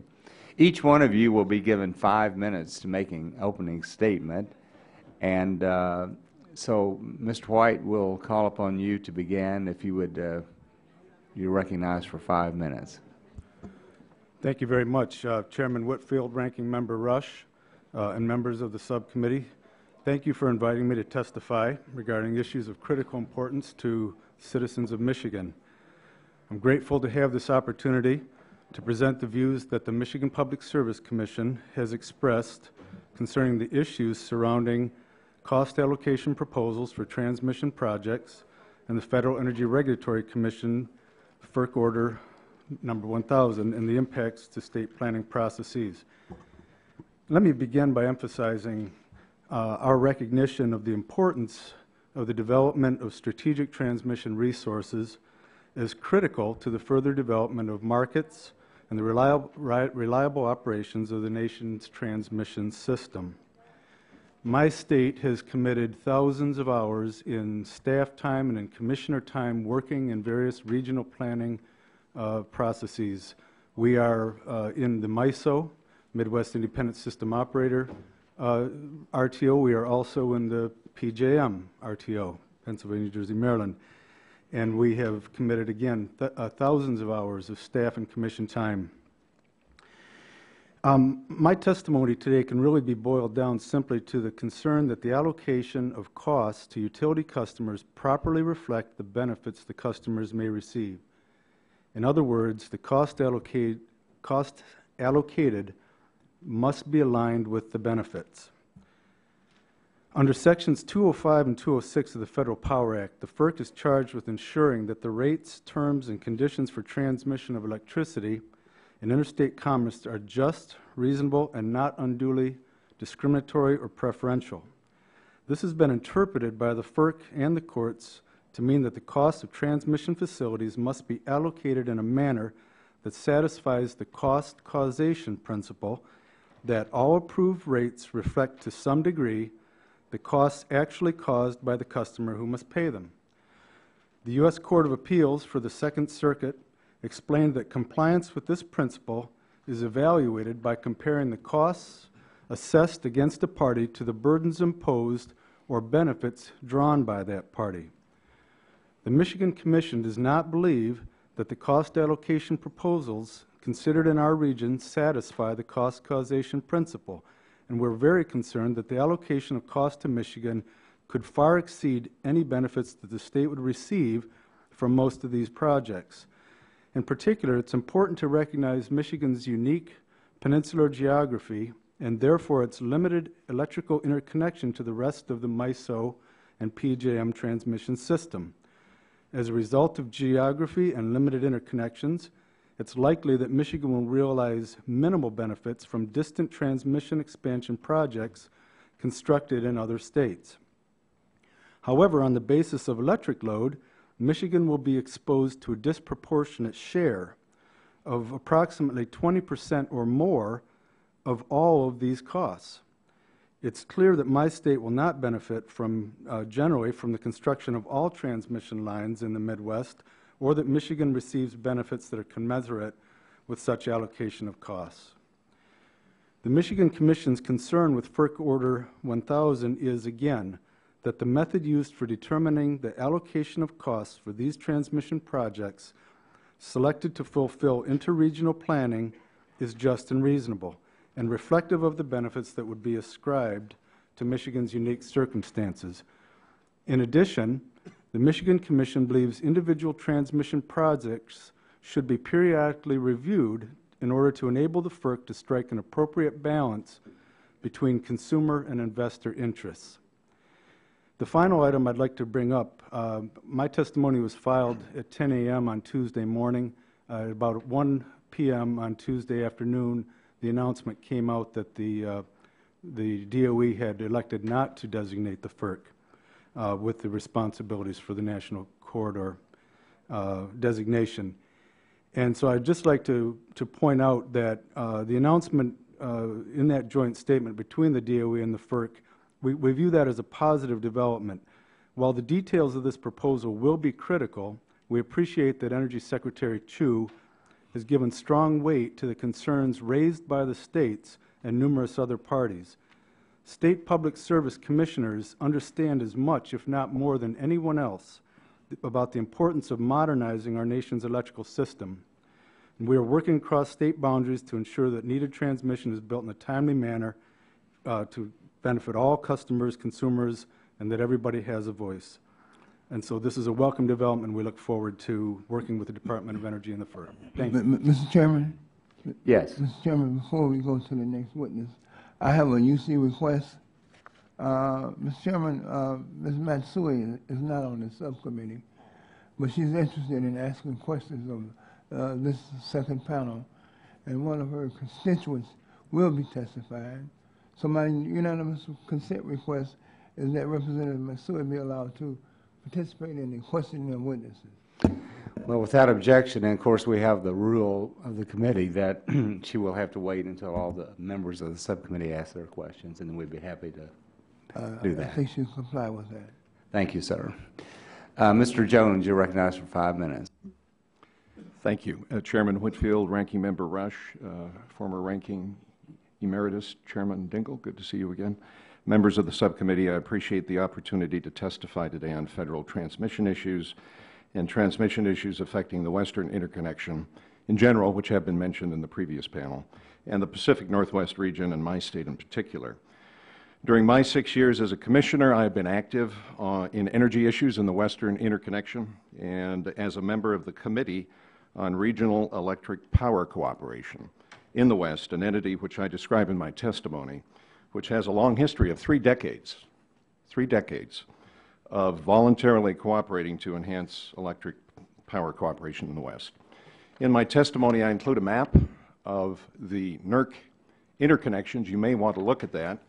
Representative Gardner, there have been some questions about regions and NERC and electric reliability regions, planning regions, and other regions. It is a complicated area, and each kind of reliability and economic in this new Order 890 have created new planning entities, and they're all a little bit different.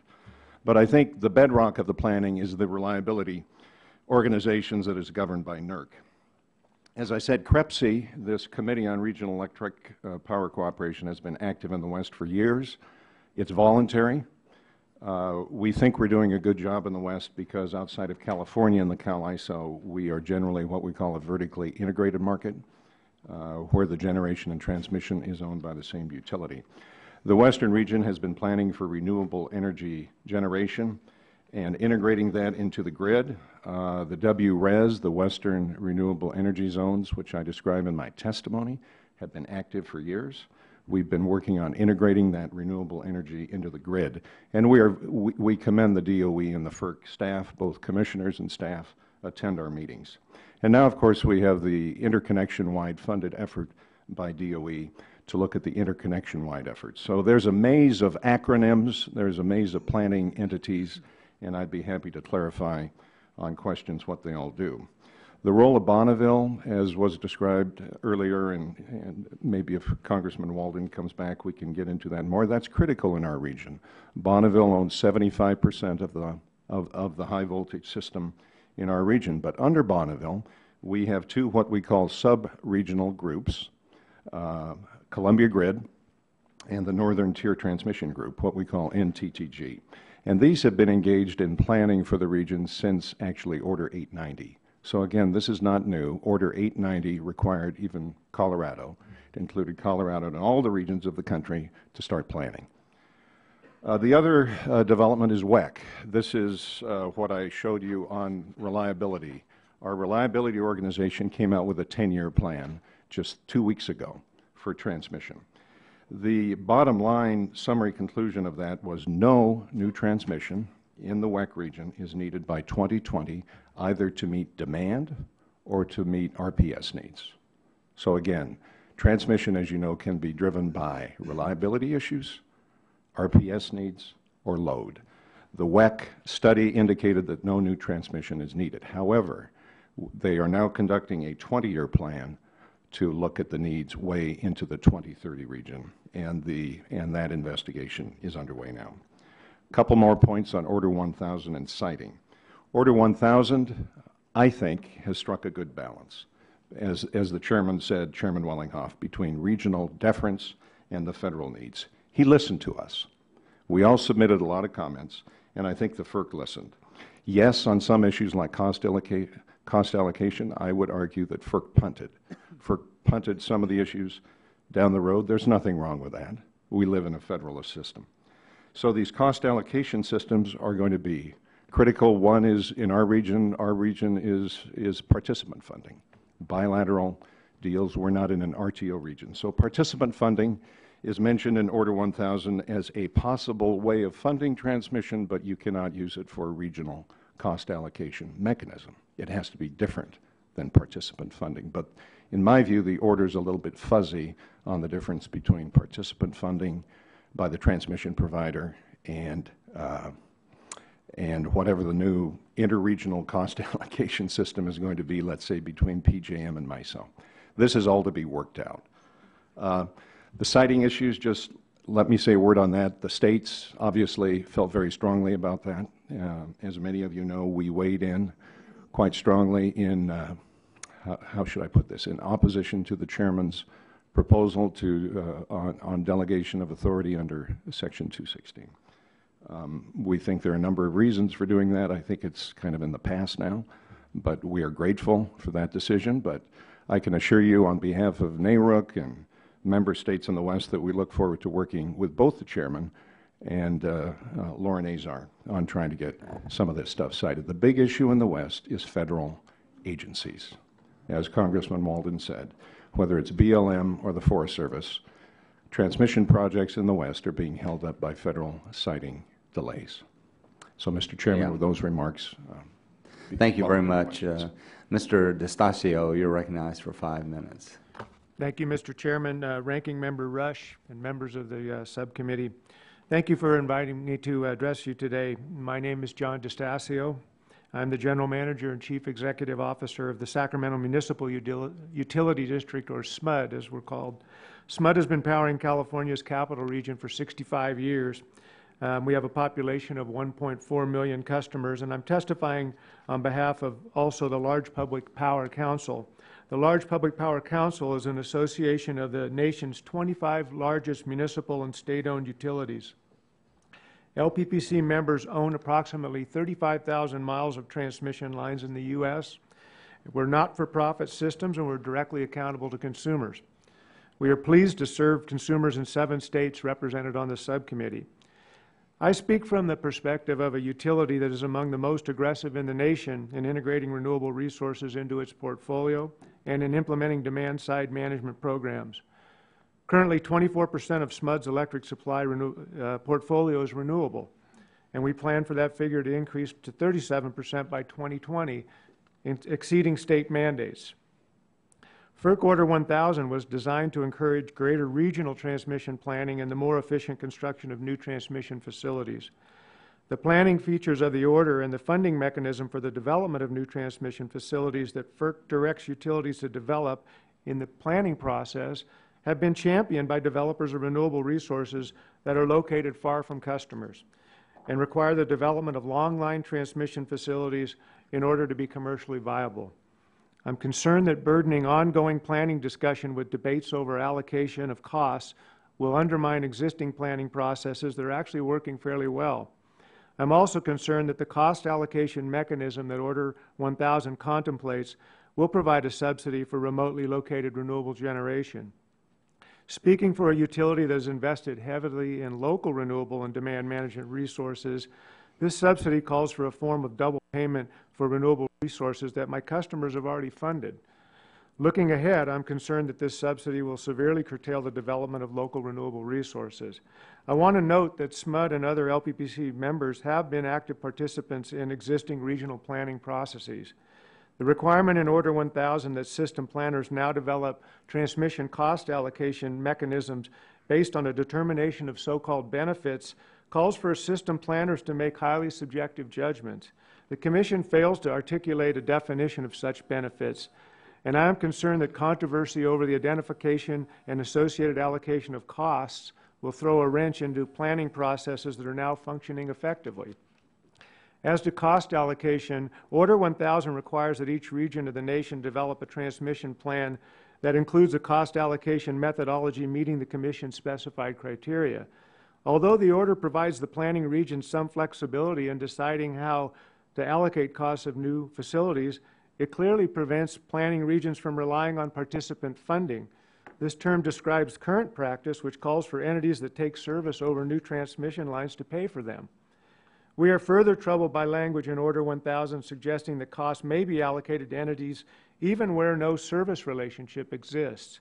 This is a significant departure from historical FERC practice, which has always required an entity to agree to take service under a contract or tariff before charges could be assessed. FERC's proposal seems to me a little bit like a restaurant which charges its customers for a list of items on its menu, whether the customers choose to order them or not. In filed comments, we have expressed our belief that the Commission lacks legal authority to allow developers to recover costs in this manner. We believe that allocating transmission costs broadly based on claimed benefits will subsidize transmission used to access remote resources. This may result in long, expensive transmission facilities being constructed to access remote resources, even where there are no customers with a need to take service over them. We are concerned that this will result in the construction of unnecessary or underutilized facilities, the cost of which would be borne by consumers. SMUD owns and operates 102 megawatts of wind facilities with plans to more than double that capacity next year. We also operate one of the nation's largest utility-sponsored solar programs that is going to be approaching 100 megawatts in the next couple of years. These local generation investments have required only interconnection to local transmission. No new transmission lines have been needed to date. We believe that relying on these resources is a more efficient and least expensive way to meet the renewable policy established by our board and our state. These efficiencies will be lost if we are required under Order 1000 to pay for transmission we do not use. Thank you again for the opportunity to speak with the committee, and I look forward to your questions. Thank you very much. And Mr. Transeth, you are recognized for 5 minutes. Good morning, Mr. Chairman, Ranking Member Rush, and fellow committee members. It is an honor to appear before you today to talk about this very important issue that faces our country today. My name is Stephen Transeth. I am a principal partner of the law firm of Transeth and Associates, which provides legal services and consulting services on energy issues. I'm a former member of the Michigan Public Service Commission, and I have had over 25 years dealing with energy issues. I'm here today to testify on behalf of the Coalition of Fair Trade Policy, which is a group of geographically and structurally diverse investor-owned utilities that have joined together for the purpose of promoting legislative and regulatory policies that will lead to a customer-focused development of the nation's electric transmission system in support of the growing demand for clean generation resources. I would like to also stress that the Coalition is supportive, as been stated many times today, in upgrading the grid and in improving the grid to make sure that it meets our growing needs as we go forward. However, the Coalition does have certain concerns on some of the progress that's been made, especially in what has been done under Order 1000. The Coalition believes that the costs of transmission must be allocated proportional to the measurable benefits that the customer receives, and an accurate cost allocation process is critical to ensure that the right price signals are sent and that the consumers are receiving clean energy at the lowest possible rates. The Coalition believes that there are many deficiencies within the order, but today I just want to talk really about 3. The first is we do believe that too much delegation has been made to non-governmental regional entities to determine transmission planning and cost allocation. We must understand that these regional entities aren't necessarily continuous groups of entities that have a commonality of interest, but many times have diverse types of interest and needs. And consequently, you have regions such as RTOs, which was mentioned earlier, which may or may not necessarily be meeting the needs of each of its individual members vis-a-vis what we're talking about in terms of transmission today. And in fact, many of these regions, such as RTOs, have a contractual duty to the transmission operators and generators and do not have the legal responsibility or accountability to the customers to make sure that the rates that are imposed upon them are just and reasonable. 2, FERC has failed to provide limitations and parameters on what is going to be defined as a benefit and who are the beneficiaries. By allowing benefits to be defined very broadly and costs to be spread very widely, it is going to be impossible to ensure that those two are commensurate. And consequently, you're going to have incidences, and I will speak to Michigan's situation in a minute, where customers are going to be forced to pay for benefits they do not receive. Finally, we believe that the Order 1000 does not go far enough in ensuring that states and localities do have a say in how these decisions are made. Michigan is another example where we are put into a situation where the RTO has made certain policy decisions in terms of how they're going to progress in terms of their transmission planning that we believe is detrimental to our state. By failing to require this bottom-up planning process, FERC has effectively eliminated consumers from the decision-making process. These concerns are not speculative, but are currently being played out in the 13 states that make up the Midwest RTO. FERC last December approved a cost allocation system method that provides for new transmission called multi-valued projects, or MVPs, and then allowed for the socialization of those costs across all members of the RTO. The multi-value within these programs is the additional benefit factor of meeting public policy requirements. But whose public policies are going to be advocated? Michigan recently, in fact 4 years ago, passed legislation to embark on a very aggressive program to make renewable energy as a driving mechanism of revitalizing our economy. Mr. Welsh is going to, in the near future, going to be breaking ground on 500,000 megawatts coming out of our thumb to bring wind onto the market. Consumers Energy has built new wind farms in the Ludington area, and we're looking at putting offshore wind to our Great Lakes. You contrast that to what is occurring in some of the plain states of Minnesota, Iowa, and South Dakota, where they have adopted what seems to be the public policy that's going to be pursued by the RTO called MISO. That is building large wind farms and transporting those, exporting that wind across long-distance transmission to the east. Those are both valuable and have merit in their own pursuit. But when you have a policy in place that promotes one to the expense of the other, you're going to have trouble.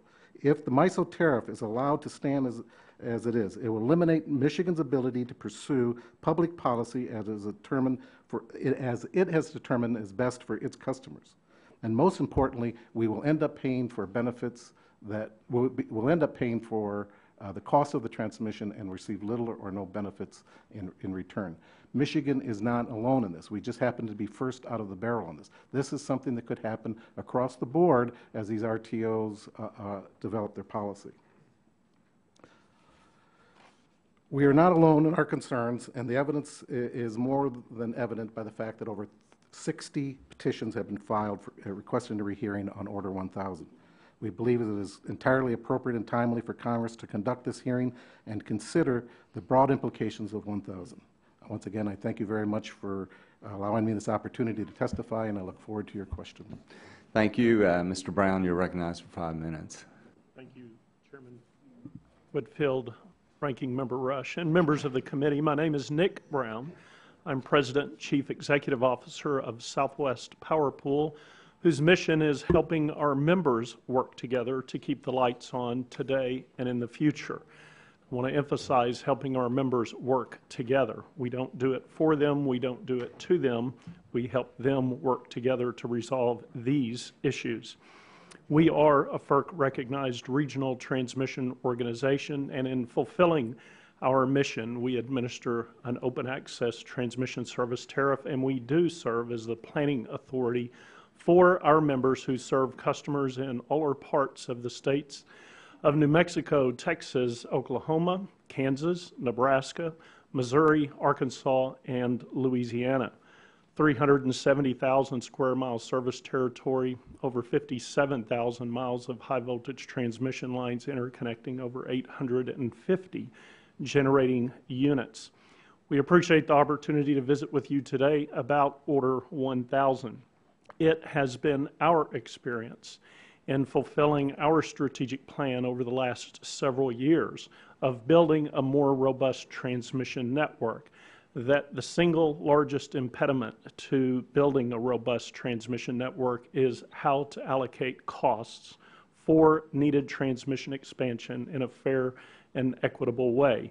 And we have met that challenge in multiple ways.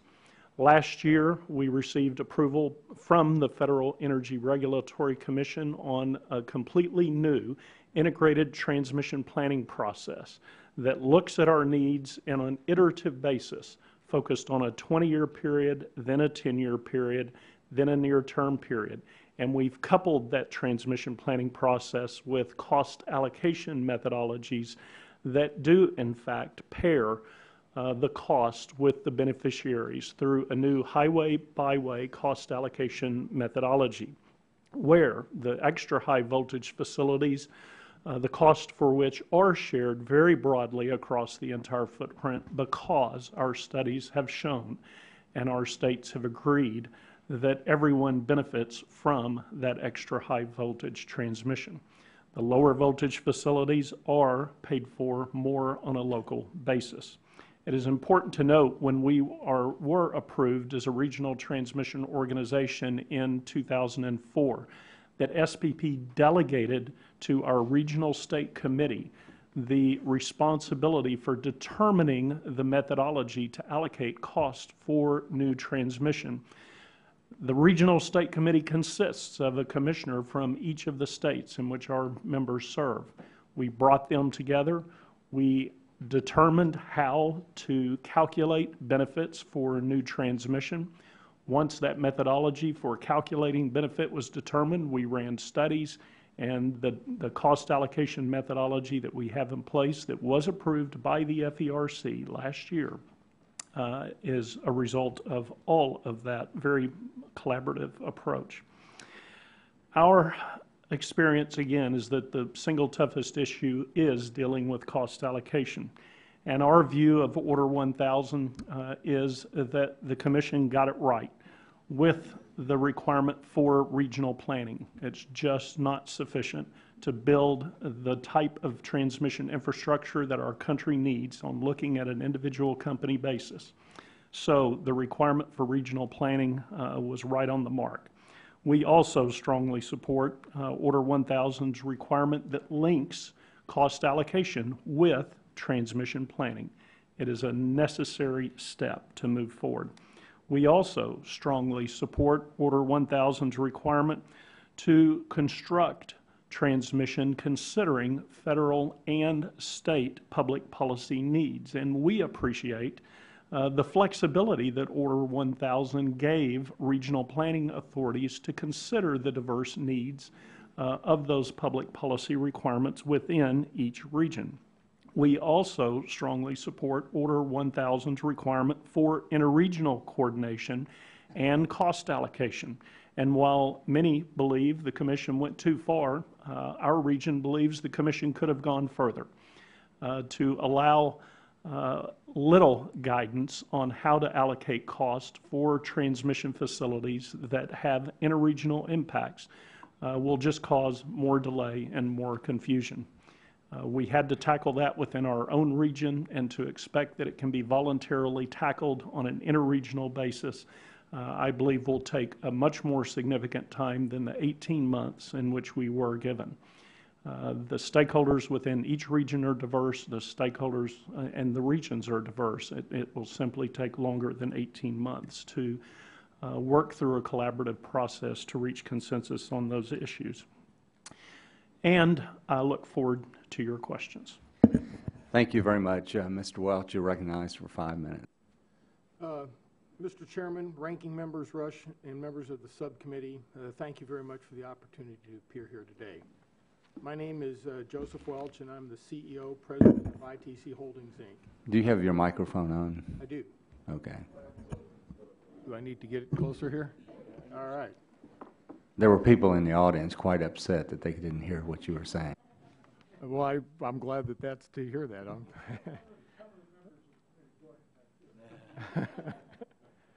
ITC, which is headquartered in Novi, Michigan, is the largest independent transmission company in the United States. ITC owns, operates, and maintains transmission assets in Michigan, portions of Iowa, Minnesota, Illinois, Missouri, Oklahoma, and Kansas, spanning both the MISO and SPP RTOs.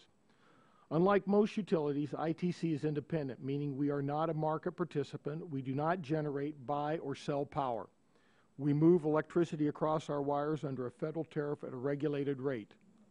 It's no secret that our transmission grid is outdated and never has been designed to be a regional serving grid. Today, 70% of the transmission lines are 25 years old or older, 70% of our large power transformers are 25 years or older, and 60% of our circuit breakers are more than 30 years old, and the interconnection between utilities are generally weak. Per capita consumption of energy has doubled in the same time period, and our population has grown by 50%. To add to the stress, the aging infrastructure, energy demand is expected to increase by 25% by the year 2030. A quick history of the ramifications of underinvestment in transmission. In 2003, at a cost of nearly $10 billion, the power went out for nearly 50 million people in the Midwest, the East Coast, and Canada, and highlighted the frailty of the interconnected grid. More recently, we have seen the effects of an outdated and stressed transmission system where Southern California, Arizona, and Texas have experienced blackouts. Not one of these instances was caused by lack of generation. The Department of Energy estimates that the major power outages and power quality disturbance cost of the economy between $25 and $150 billion annually. In addition to blackouts, lack of investment leads to inefficient markets, energy curtailments, higher congestion, and pockets of generation market power, all of which lead to higher energy prices. In response to the 2003 blackout, this committee worked to pass the Energy Policy Act of 2005 and included provisions to help facilitate the investment in new transmission. FERC has been working with the regions to address the challenges that planning and cost allocation present to transmission expansion. Order 1000 is not perfect, but it is an important incremental step forward. Regional planning has been going on for decades to some degree. It's not a new concept. The problem with regional planning is the participation in regional transmission organizations is voluntary. Not surprising, that leaves these organizations hostage to competitive interests of market participants.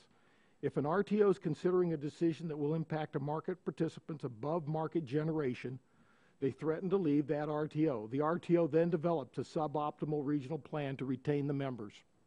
Order 1000 incrementally improves the regional planning process by requiring stakeholders to determine in advance what criteria the RTO will be using in the planning and requires RTOs to establish a process for interregional projects which do not exist today. Order 1000 also addressed the issue of paying for transmission projects that provide for regional benefits. The Commission allows the regions to make proposals following 6 governing principles designed to protect consumers.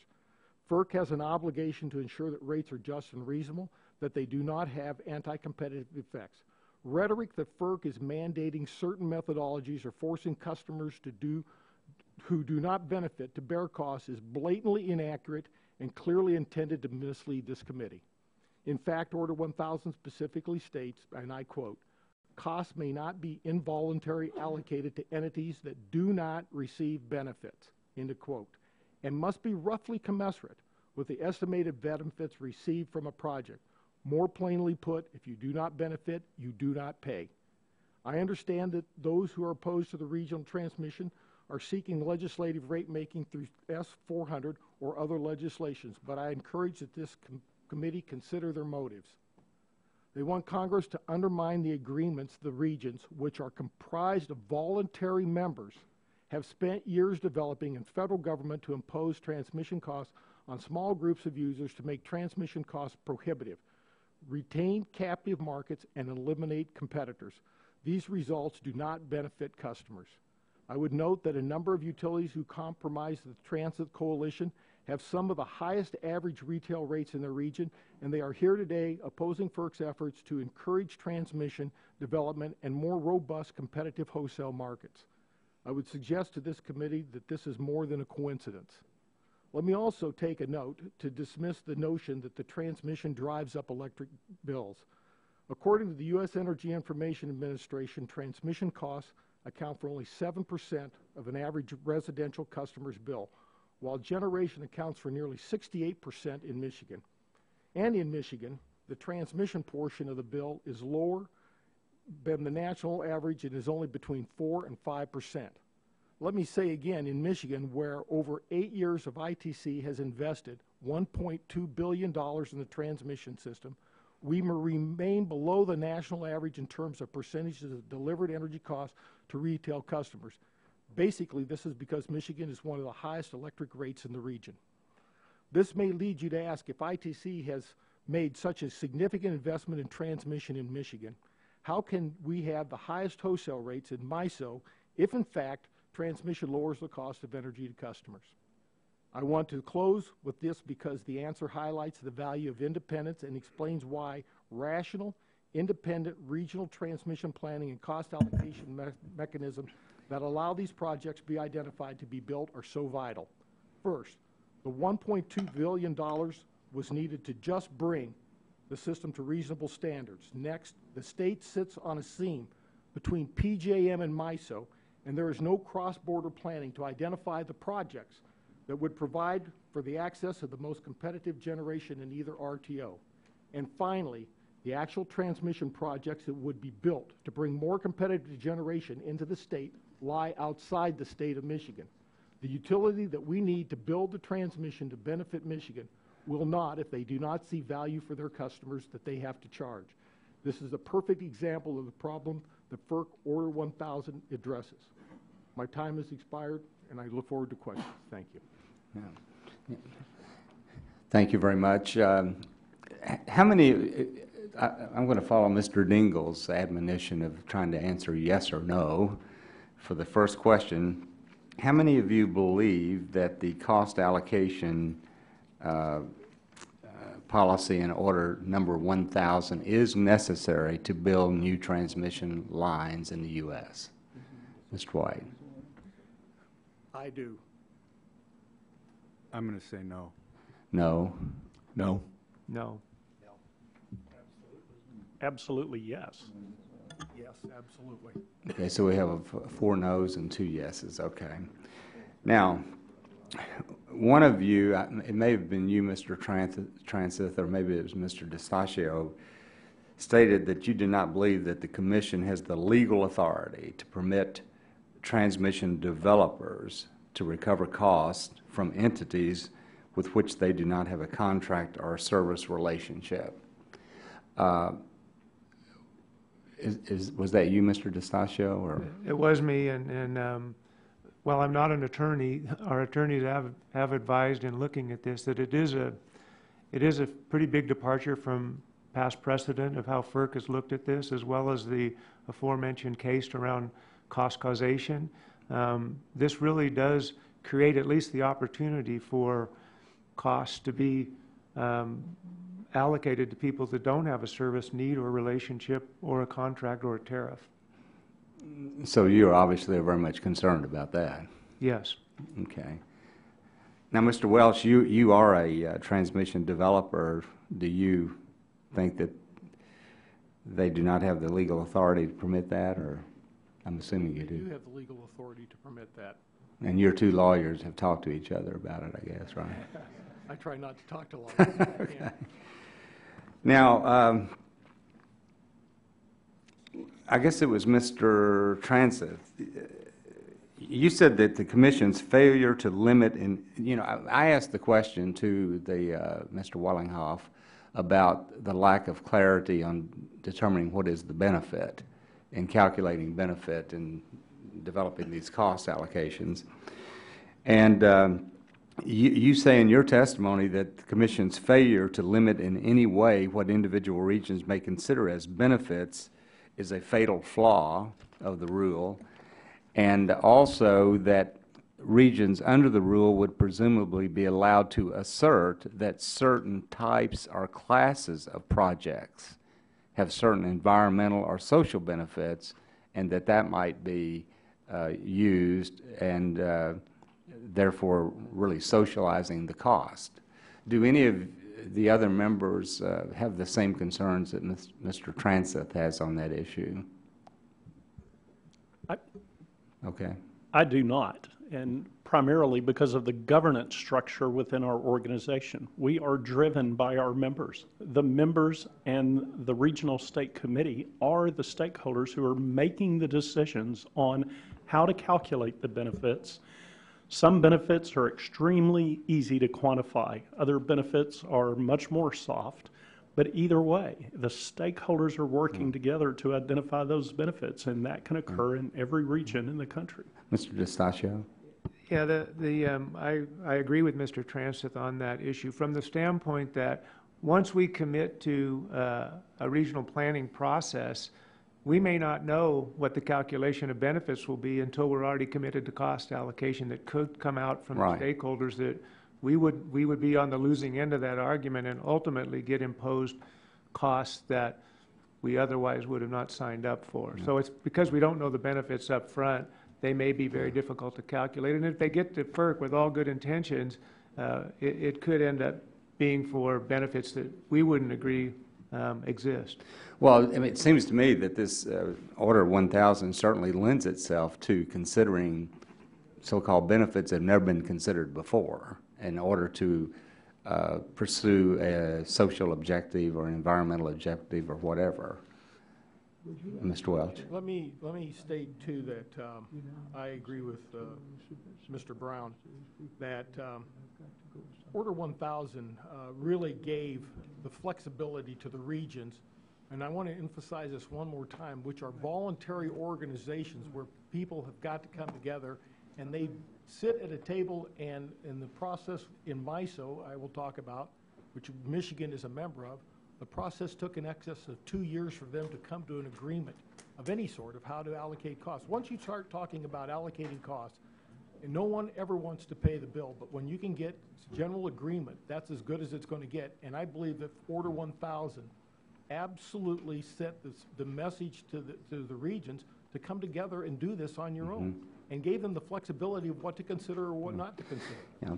Well, yeah, it just seems to me that this certainly expands the Federal Power Act of just and reasonable, and it can go much further than was anticipated at one time. So that's one of the issues we're trying to deal with here. And but the fact, but can I just add to this? But the fact still remains, whether they consider that or not, there still has to be a benefit to cost ratio that exists before you can charge for it. So the fact that you consider the renewable resource, or you can further expand that to think about integrating it into the grid, that's one issue. But the second issue is how the cost allocation is allocated, and that cost allocation cannot be allocated unless there are benefits commensurate with the cost. And we can sit here and argue about that, but the fact is it's got to be clear that the benefits line up with the costs. well, you know, that's what the hearing is all about, because the FERC has issued this order, and maybe Congress may decide that it needs to do some legislation because maybe we don't view it the same way that FERC does. But that's why we have the hearings. But Mr. Rush, you're recognized for 5 minutes. And does Mr. Bingham? Okay, you're right now. Thank you, Mr. Chairman. My questions is directed to both Mr. White and Mr. Jones. The comments made to my office by the Illinois Commerce Commission. The Commission noted that FERC did not define the role of state regulators and did not provide a means for states to fully participate in transmission planning as stipulated in Order 890. The question to both of you is, are you satisfied that state regulators will be able to participate in a meaningful way in the planning process as outlined in Order 1000, or do you share the belief that FERC made a mistake in not prescribing a more substantive role for the states? Thank you, Mr. Rush. I do believe that the states and state commissions will have a substantive role in the planning process. However, in my view, more of the decision-making authority has been given to the RTOs, to the regional process that you know should have been better defined, should have more clearly deferred to the state's authority. At the end of the day, we're the ones who have to ensure that the bills that our customers receive are just and reasonable and demonstrate the benefits. And I think that without that better clarification in the order, that's not evident. But I do believe that we will be actively and substantially involved in the planning process. Mr. Rush, I think the tension here is a delicate balance between being very prescriptive and giving flexibility. I think Chairman Wellinghoff really struck it right. I think there is a lot of flexibility to regional organizations in the Midwest, the West, and elsewhere, and it's not that prescriptive. As I described in my testimony, I can just speak for the West. We've been doing this, as I said, for 3 decades, voluntarily. And so we're used to it. The transmission providers do consult with us. We have these sub-regional groups that have filed open access transmission tariffs with FERC. FERC has approved them. State commissions are involved in the planning processes for NTGG and Columbia Grid, these sub-regional groups. The only area where I would ask the subcommittee to be mindful of is DOE, through taxpayer dollars, has funded this very ambitious interconnection-wide planning effort. And the schedules are set to be done by the end of 2013. Taxpayer dollars are being spent. We commissioners are flying all over the country. I can tell you, ISPIC, the Western Interconnect, Texas, and ERCOT, we're spending a lot of time in planning processes now that take into account renewables, energy efficiency, nuclear, coal, you know, the whole gamut of possible generation technologies, and then integrating those into the modern grid. So the question I would urge the subcommittee to be mindful of is, how do those processes fit into Order 1000 and the compliance filings? Right now, the timelines are 12 months and 18 months, as you know. So 12 months, the transmission providers have to file with FERC on the regional plans. 18 months, they have to file on the interregional cost allocation schemes. That is before they finish all these, before all these plans are rolled up interconnection-wide in ISPIC and in the West in ERCOT. So I would just hope that we're being consistent here. We state commissioners are spending a lot of time, effort, and resources going to all these meetings, and I just hope the federal government agencies, DOE and FERC, as you saw in the first panel, really coordinate on this. In my discussions with Chairman Wellinghoff, he indicated that he wanted to stress competition in the market in order to ultimately help reduce costs to customers. And this is a question for the panel. Does anyone want to comment on this and either agree or dispute the idea that the approach outlined by FERC would indeed increase competition and tap down consumer costs? Anybody want to? I truly believe that it's going to spur competition, as I said in my prepared remarks. Number one, we don't have a grid that was designed to be truly interregional. Number two, we can't get the low-cost power, especially from Michigan, into Michigan because the transmission developments are lie outside the state, the things that we need to do to get that import capability. You know, there's been a lot of discussions here about, you know, whether we're going to integrate renewables and how that all figures out. But just imagine that, and we'll change the discussion now to a different market. Let's talk about something like grain. And while you read in the paper that there's this bumper crop in Argentina of wheat, and all of a sudden you look at the commodities future in the United States and the price of wheat drops. And why is that? Because there's this low-cost supply coming into the marketplace and it's displacing other entities. And so when these other states start to develop these renewables, they are mandated in those states to come in.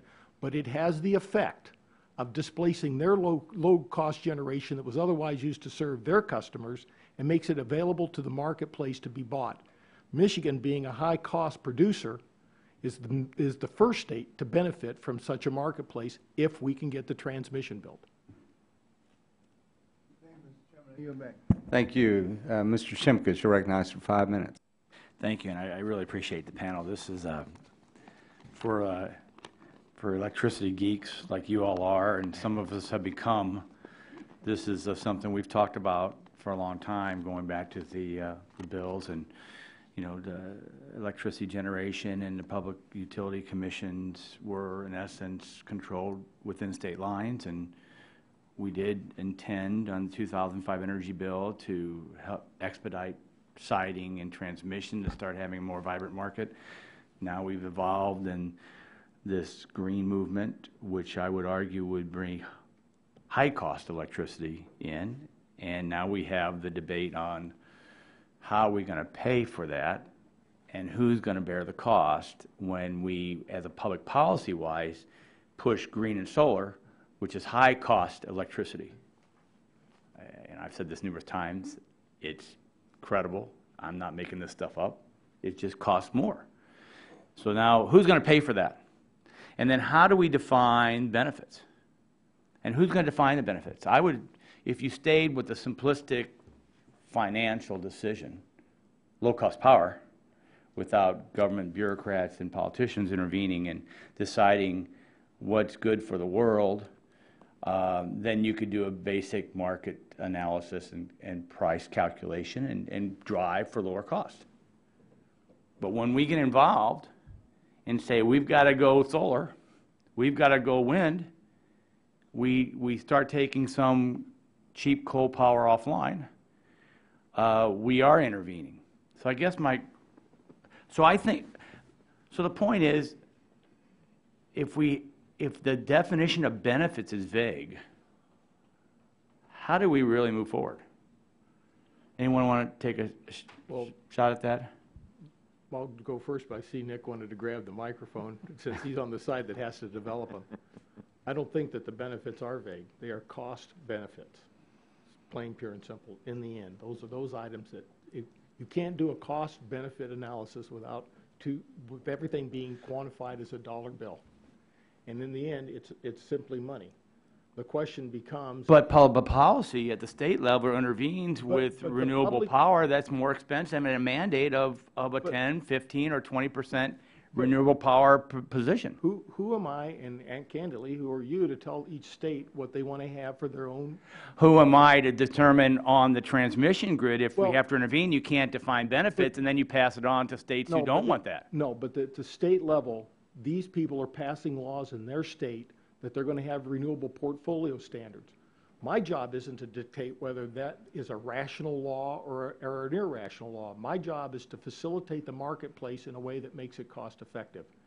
And when they put those facilities online, those people in that state have made the decision they want that. And those people in those states should be able to bear the higher utility cost and understand from whence it comes. And they are paying for that renewable energy. They are paying for that renewable energy. That is not being passed on to some amorphous other people. But if you're in a regional transmission organization and you're expanding the transmission grid, and I think part of this debate is, I mean, really, this is about cost allocation or participant funding. No, it's about the cost allocation of the transmission. All right. I got some, you disagree. I have some nods that might agree with my position. Mr. Jones? I need some help here. Mr. Shimkus, Can we in the cavalry? I'll give you, I'm a state regulator and I'm here to help you, so. Yeah, that's like the government. Let the transmission, just let me make 3 points. Let the transmission planners do their work. These guys are good, the engineers. We have all these sub-regional plans. SPP's doing work. We're doing work in the West. These are good guys. They know how to quantify the cost-benefit analysis, what we call CBA, but incorporate all these new things that are a little more difficult to quantify, but they can do it. So that's number one. Number two, a state like mine is we do 20-year plans called integrated resource plans, and those require least cost. So I'm here to make sure that both transmission and generation is provided to my ratepayers at least cost. We update those plans every 2 years. I can tell you that for my utility, Puget Sound Energy, the first 300-megawatt wind plant that they put in our state was least cost. And you also have huge hydroelectric, which is very helpful. Let me go to Mr. White real quick, just making sure that for full disclosure. Mr. White? Yes, Mr. Shimkus, thank you very much. I think you hit the nail right on the head. I think the definition of benefits is critical here. The devil is in the details. There are assumptions used by certain parties as to what constitutes a benefit, and that may not be shared or may not be accurate across the system.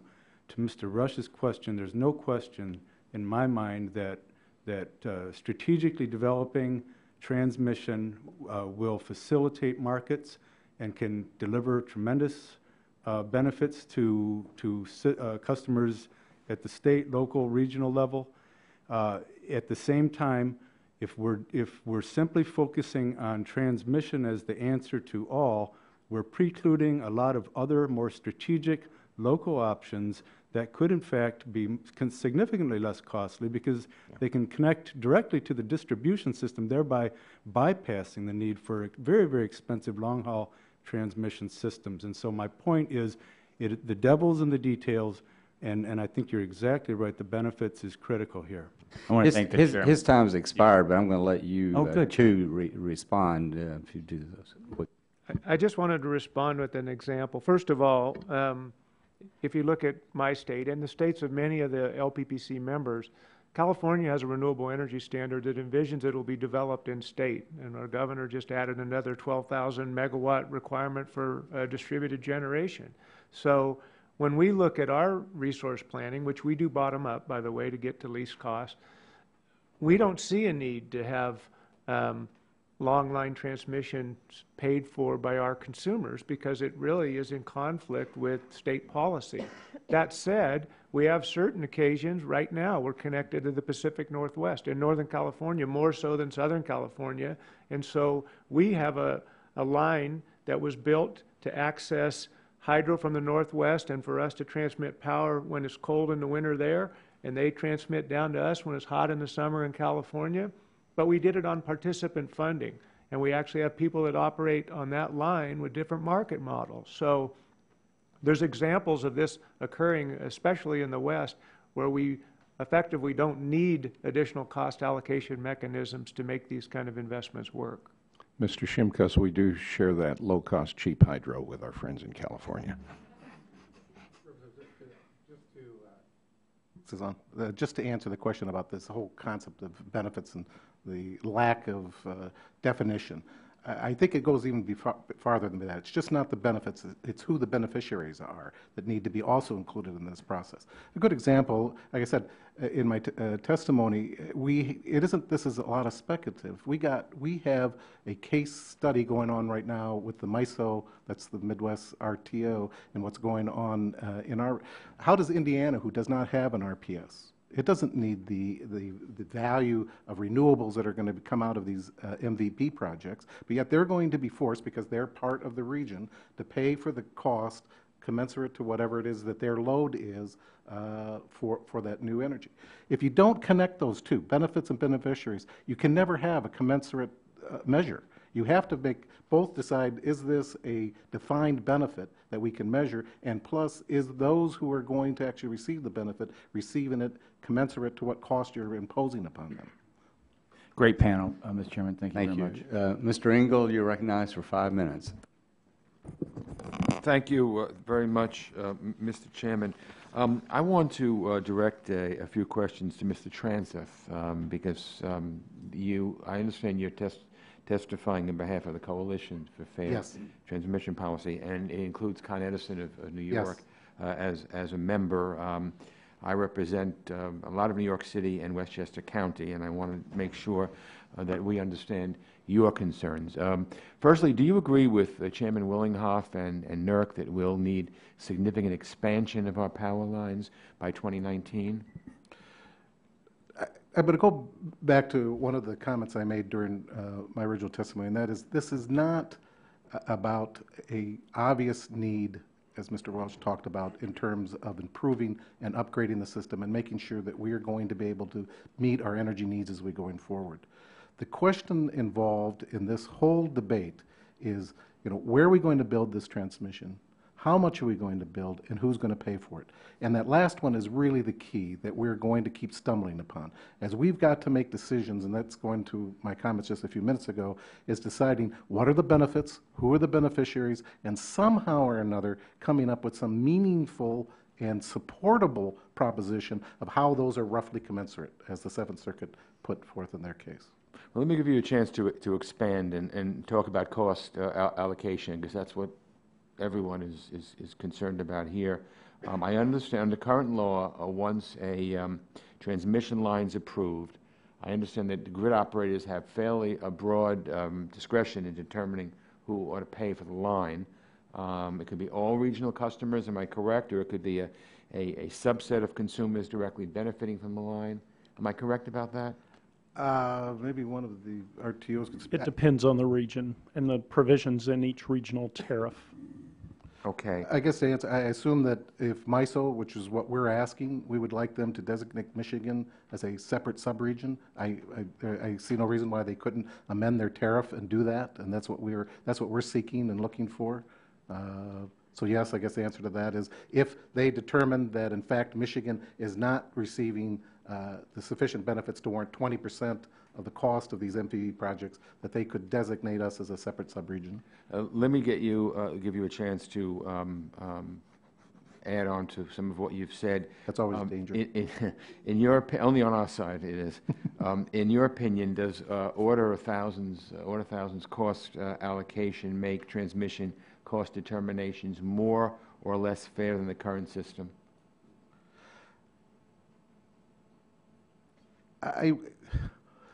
The potential is, as I've said many times about Order 1000, it's not so much what it says, it's what it doesn't say. I think that the basis is there. It's all going to kind of come out on how this is finally determined. At some point or another, some decisions are going to have to be made, both at rehearing or as they go through the compliance filings. That is going to somehow or another going to wash out, and we're going to know more about where they're coming. And I guess it's coming from the chairman's question that I disagree with Chairman Willinghoff's statement. I think that there is a problem with clarity with this order, and that's what we have to get to the point. We need to start inserting some clarity into Order 1000 if we're going to get to the point that you're asking. Yeah, am I right in saying that Order 1000's, according to my interpretation of it, the costs need to be allocated at least roughly commensurate with the estimated benefits, and those who don't receive benefits should not be allocated cost, and no cost should be allocated to another region unless that other region agrees to it? That is the principles in which they establish in Order 1000. I don't know if, as you read the 620 pages, that necessarily comes out in the wash in the process. But that is a principle that they stated. And by the way, much of that language comes directly out of the Seventh Circuit case. So I assume that was one of the factors in which why they you issued some of the language they did in Order 1000. In your testimony, you testified that Order 1000 does not define the term benefits. Mr. White recently mentioned the benefits. What definition of benefits do you think is appropriate? Well, the $64,000 question, I guess. Well, that is going to be, and I suppose if I knew the exact answer to that, I should be sitting on FERC. But I think at the very minimum, we have to make sure that whatever benefits that we're looking at, that they are going to be somewhat measurable. We've got to be able to say this is a benefit, and somehow or another, this is going to have some measurable impact on certain parties. And that gets to the second part that I've talked about, where you need to also be able to find who the beneficiaries are. Let me ask you a final question under the wire with the chairman's benevolence. I'm sure you would have let me finish. Will Order 1000, in your opinion, result in New York City residents having to pay more for their electricity? And if so, why? I wouldn't want to speculate on that. No hunch? No? In of itself, Order 1000 would not do that. It's how that gets implemented is whether that happens or not. If it goes the way that we're afraid, it's probably going to raise your cost. If, on the other hand, some of our concerns are addressed and there's some clarity brought into the process, no. Then I think we get into some of the situations that Mr. Welsh was talking about in terms of actually making some kind of meaningful impact with transmission and competitive markets. All right, thank you. Thank you, Mr. Chairman. Mr. Pompeo, you're recognized for 5 minutes. Thank you, Mr. Chairman. Anybody on the panel, by the way, Mr. Shimka said he's an electricity geek. That must make me an electricity geek in training. Does anybody on the panel think that Order 1000 favors or disfavors any type of power generation, either intentionally or in its effect? I would say no, with the exception that it has a heavy emphasis on public policy requirements, state by state. And you know what's been going on in the states. It's no secret. 30 states have RPSs. Including Kansas? Pardon? Including Kansas? Including your state, yeah. Right, right. And so you're saying then that it benefits, or it's designed to try and take account for and acknowledge those public policies that those states have created? Correct. Right. Representative, yes, sir. I guess how I would word it is Order 1000 allows for the opportunity, which it did not before, for states to establish a public policy that say we want renewables, and so it will be developed that way. Thank you. You know, I think things work pretty well in the Southwest Power Pool. I think we've actually done a pretty good job, as I have now had a chance to learn more about it. How many of these, we talk about these interregional planning, how many interregional lines would have been built in 2010 or 2011? Are these happen once a decade? Do we have one every couple hours? How many of these are we really talking about? Well, without knowing how to allocate the costs for those lines, I would agree with Mr. Welch, none. Yeah. In our region, since the Energy Policy Act of 1992, very, very little transmission has been built because no one really knew how to allocate the cost and who was benefiting from the expansion of the transmission network. And so when we tackled the issue of cost allocation in our footprint, now all of a sudden we have notices to construct to our members that exceed $5 billion worth of transmission over the next 10 years. It clearly was an impediment in our region. I can't speak for the West. They seem to think they're building all the transmission they need. We were not. We are now. And in terms of understanding the benefit from an engineer's perspective, it's a very simple calculation of adjusted production cost savings. And all of our states are used to dealing with that particular type of calculation. Everyone has used it in regulatory proceedings for decades. And it's a very simple calculation. It's worked in our region. Representative, I think that the answer to that is we have long neglected our transmission system for too long. Yeah.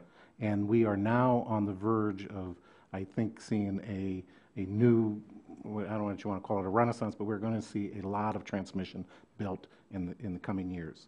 I think that the way we generate, transmit, and use energy is going to look completely different 10, 20 years from now.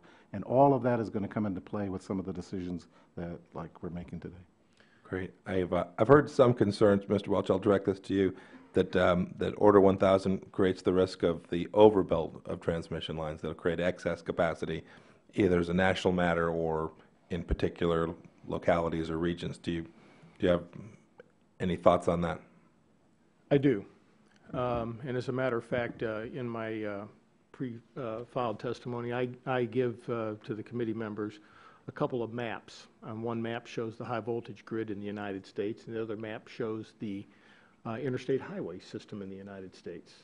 And another map shows the interstate gas pipelines in the United States, and can look at them and ask yourself, especially like in states like Kansas, if you think that you're going to have a levelized electric access to competitive markets with totally the absence of a high voltage electric grid.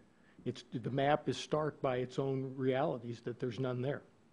There's so much so that in Kansas, when we first came there to do business, we were asked by the state legislature to come and help them out because they were frustrated because at Nick's area, they were still wrestling to the ground this issue of cost allocation.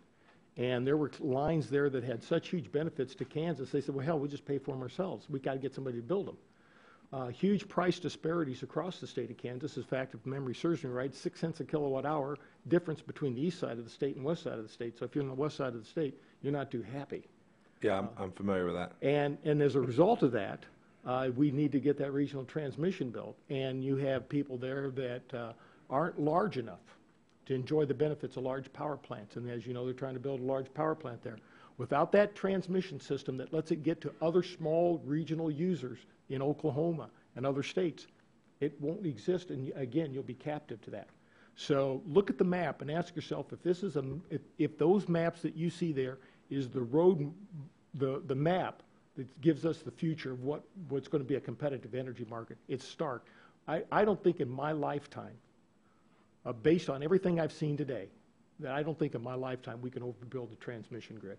It's just virtually impossible by all of the things. Just to get through the cost allocation, we've been at this about 10 years. Now we're going to try to address siting. We're worried about giving FERC First, we don't want FERC to say anything, or we want them to say everything about the benefits so we can pinpoint that, but we don't want them involved in siting. Yeah. And so this is a system that just isn't set up for us to get to where we need to be. Great, thank you. We'd love to build that power plant in western Kansas. If we could not to get- if we could get the EPA to let us to do it, we'd do it. You need it. My time has You expired. need it.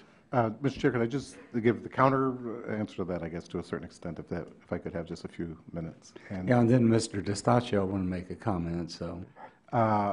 I just want to say, I guess I think that there is the potential of overbuild with this, because you are removing a lot of the traditional economic factors that would go into decision making. You don't have a best practice sometimes in play if you are socializing cost over a broad system. So I think that there is the potential. We would have to be very careful to make sure that that doesn't happen, but that would be one of the fears I would have, that you have gold-plated transmission systems as opposed to what might be that which is adequate for the development. And I would just echo that, in that if the need is not clearly identified and the benefits test isn't clearly articulated, you could end up with a circumstance where there's really not a need for transmission if you go through a typical resource planning process. Clearly transmission's part of it, but some of the cities we represent, Sacramento, Orlando, Phoenix, we don't need additional resources, nor do we need additional transmission. The Western Energy Coordinating Council study that was talked about says there's no new transmission needed in the West until at least 2020, and then frankly, they're doing a 20-year study that will look out beyond that. But we have no load growth in our system. We still are struggling with difficult economy. So if some of these lines were to get built under other public purposes, we could end up with stranded investment that would actually compound the issues that are happening in our communities right now by adding cost to consumers for facilities they don't need. Thank you very much. Mr. Bilbray, you're recognized for 5 minutes. Thank you very much, Mr. Chairman. It is interesting to hear some of the discussions from the different parts of the world. And clarification, Mr. Jones, we do not, in San Diego, Southern California may get the hydro, but San Diego doesn't. And I just want to make sure that Mr. Walsh understands that Southern California and San Diego were blacked out. We never want to be mixed up with Los Angeles, okay? In fact, our slogan is better North TJ than South LA. But seriously, Mr. Jones, I'm going to get down into the grass here, if not right into the dirt on some of this stuff, because I think it's important. I think we all, and this is one thing Democrats and Republicans should be able to agree on. Conservation, avoidance of cost is the most efficient way of providing services as a base. And one of the things that Mr. Jones brought up that I think we need to talk about now, while we're talking about who's going to pay what and where, is this, the immense costs caused by obstruction of the federal government and siting alignments. Now, the Sacramento area may be able to go to renewables because, let's face it, you go out in your suburbs, you've got old farmland, you've got areas to convert. You're not surrounded by gnatcatcher habitat or least Bell's variable habitat. You do not have to go over mountains to be able to get out of the area so you can legally site some of these facilities. What about the fact that we don't seem to see real general planning or intricate planning on the siting of these alignments to start with? I'll give you an example. You can't go do a national forest. You can't go through an Indian reservation. To get out to our solar farms in the Imperial Valley, our lines have to be 3 times longer than the freeway that drives out there.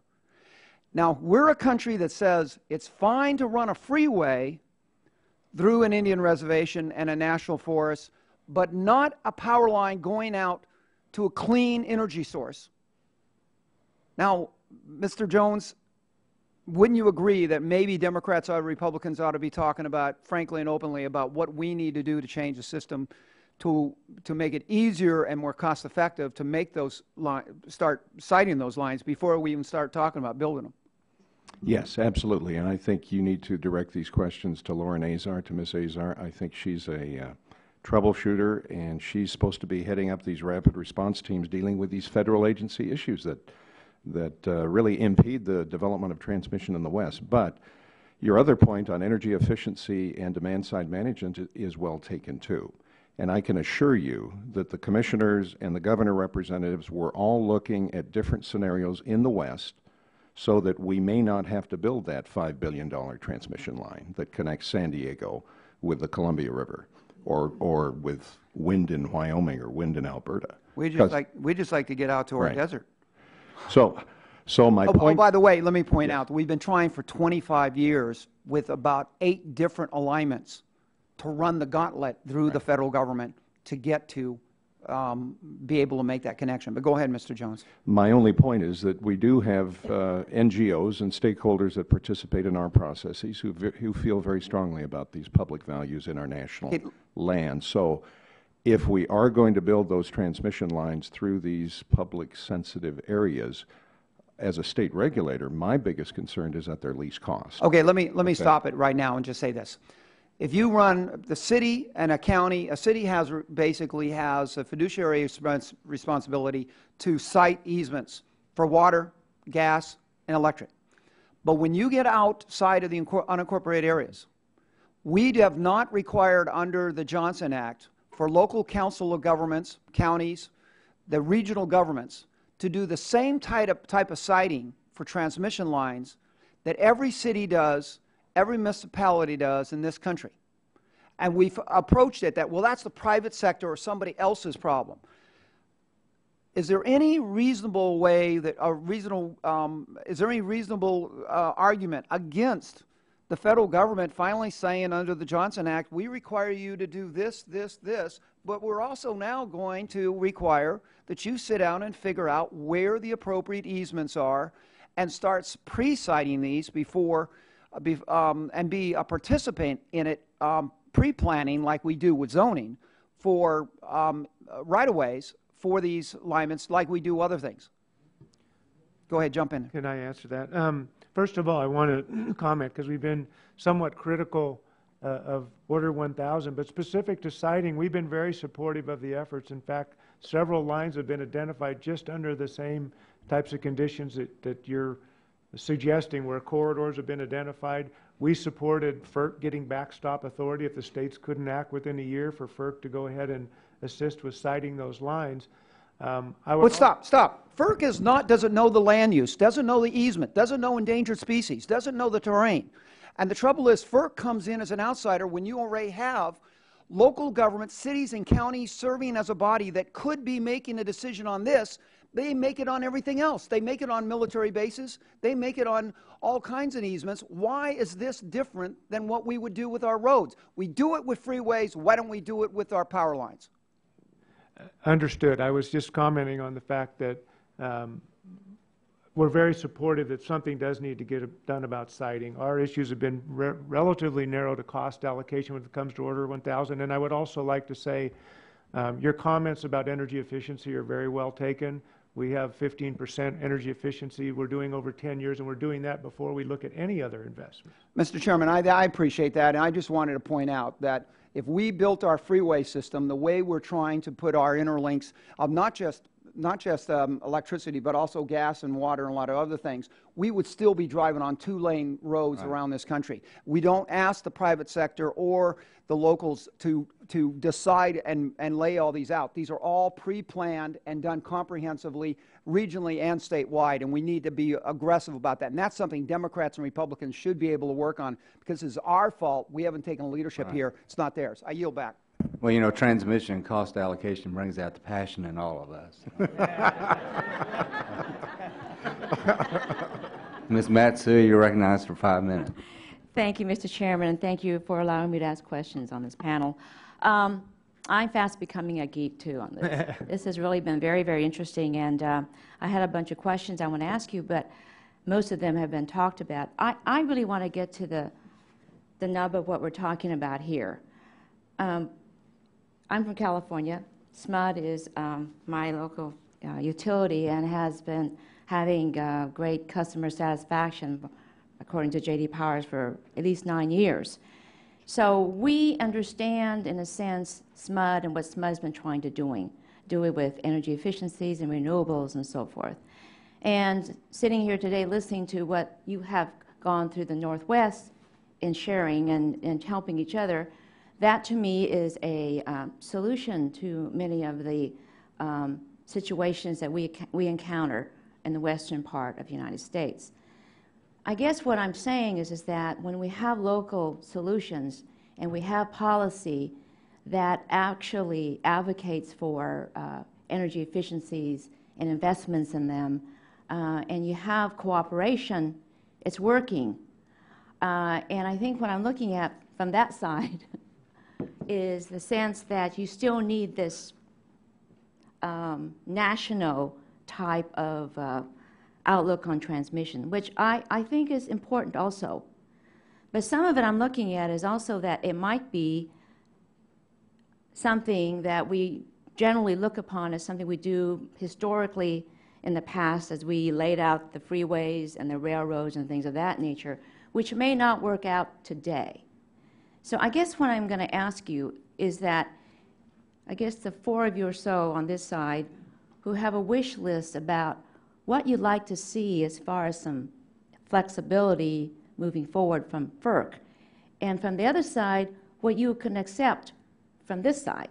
Because I think there's a solution here, and I think it's how you go about it is what we're talking about today. So kind of quickly, what would you like to see as far as FERC and this order we're talking about, moving forward and implementing it? Thank you very much. I do believe, and we are supportive of FERC Order 1000 in the sense that it does move the ball forward. It helps better focus the planning objectives and the construct for decision-making. What we would like to see is that greater flexibility be given so that we can be part of that decision-making process in terms of how these projects will be paid for, and so that there's clearly measurable benefits. We have no problem paying for projects for which we benefit, even if they're located outside of the state that I work in. But the way some of this construct has been developed, it perhaps overgeneralizes or assumes a level of socialization of the costs and benefits in a way that creates almost a one-size-fits-all mentality, therefore precluding the ability of local solutions, including efficiency, including more strategically placed generation. Do you all agree also, Mr. Jones and Mr. DeStasio? Yes, I agree with that. I think the Order 1000 struck the balance properly in the execution of it. It's important to continue these regional planning processes that we have in the West between California, the desert Southwest, and the Northwest. I think those will continue. The proof of the pudding, though, is going to be in the regional planning compliance filings in 12 months. And then, as all of us have mentioned, cost allocation is a key issue. Right. Inter-regional cost allocations. Between California and the Northwest, we have traditionally funded those on participant funding, where the benefits are clearly identified and the beneficiaries pay through a long-term contract. And I agree with that. I think to put a finer point on it, I think Order 1000 was a well-intentioned order, but we do need to have beneficiary pays as one of the permissible options for people to share the costs, a willing seller and a willing buyer determining that there's a need for that line. Yeah. There's not really much I could add other than to, once again, say this is not really a question. I think we all can agree that we need to be looking at a robust transmission system that's upgraded, that's going to meet our future needs. But this is really coming down to, once again, where are we going to build this, how much and who's going to pay for it? And that's where the difficulties is occurring between. Can you help us out here? The process that Southwest Power Pool has in place takes all of those things into account. The beneficiaries do pay. They're involved in the planning process to ensure that we don't overbuild or underbuild, and the states have total control of the cost allocation methodology. So you think that's a model. Do you agree? Yes, that works well for SPP, and actually SPP has been up in the Northwest talking about an energy imbalance market for integrating wind. So we like what they're doing. All right, and then I'm over, but maybe will I allow one more comment here? Thank you. Well, I'll just go back to what I said in my prepared comments, and I'm going to quote again one more time from FERC's order. Costs may not be involuntarily allocated to entities that do not receive benefits. End of statement. I mean, that's pretty direct. And I said that I supported this. And at the end of the day, I would be remiss to say that, you know, I would never support something to be allocated to the customers that I'm entrusted to serve that they didn't get benefits from. Okay. Thank you very much. And I find this very interesting, Mr. Chairman, because in California, we do have these huge water fights, too, where we have to talk about the beneficiary and who pays. So thank you very much. Appreciate it. Thank you, Mr. Chairman. Yeah. And thank you all very much. We appreciate your time and your expertise. And I would like to say that Mr. Dingle had to leave, but that he did want me to let all of you know that he intends to submit some additional questions to you to answer and get back with us. So we would appreciate that. And Mr. Chairman, I just would like to ask that you'll just keep the record open for the requisite amount of time. you want me to keep it open for 10 days? Yes. We'll keep it open for 10 days. And we look forward to working with all of you as we move forward. So thank you very much. And that concludes today's hearing.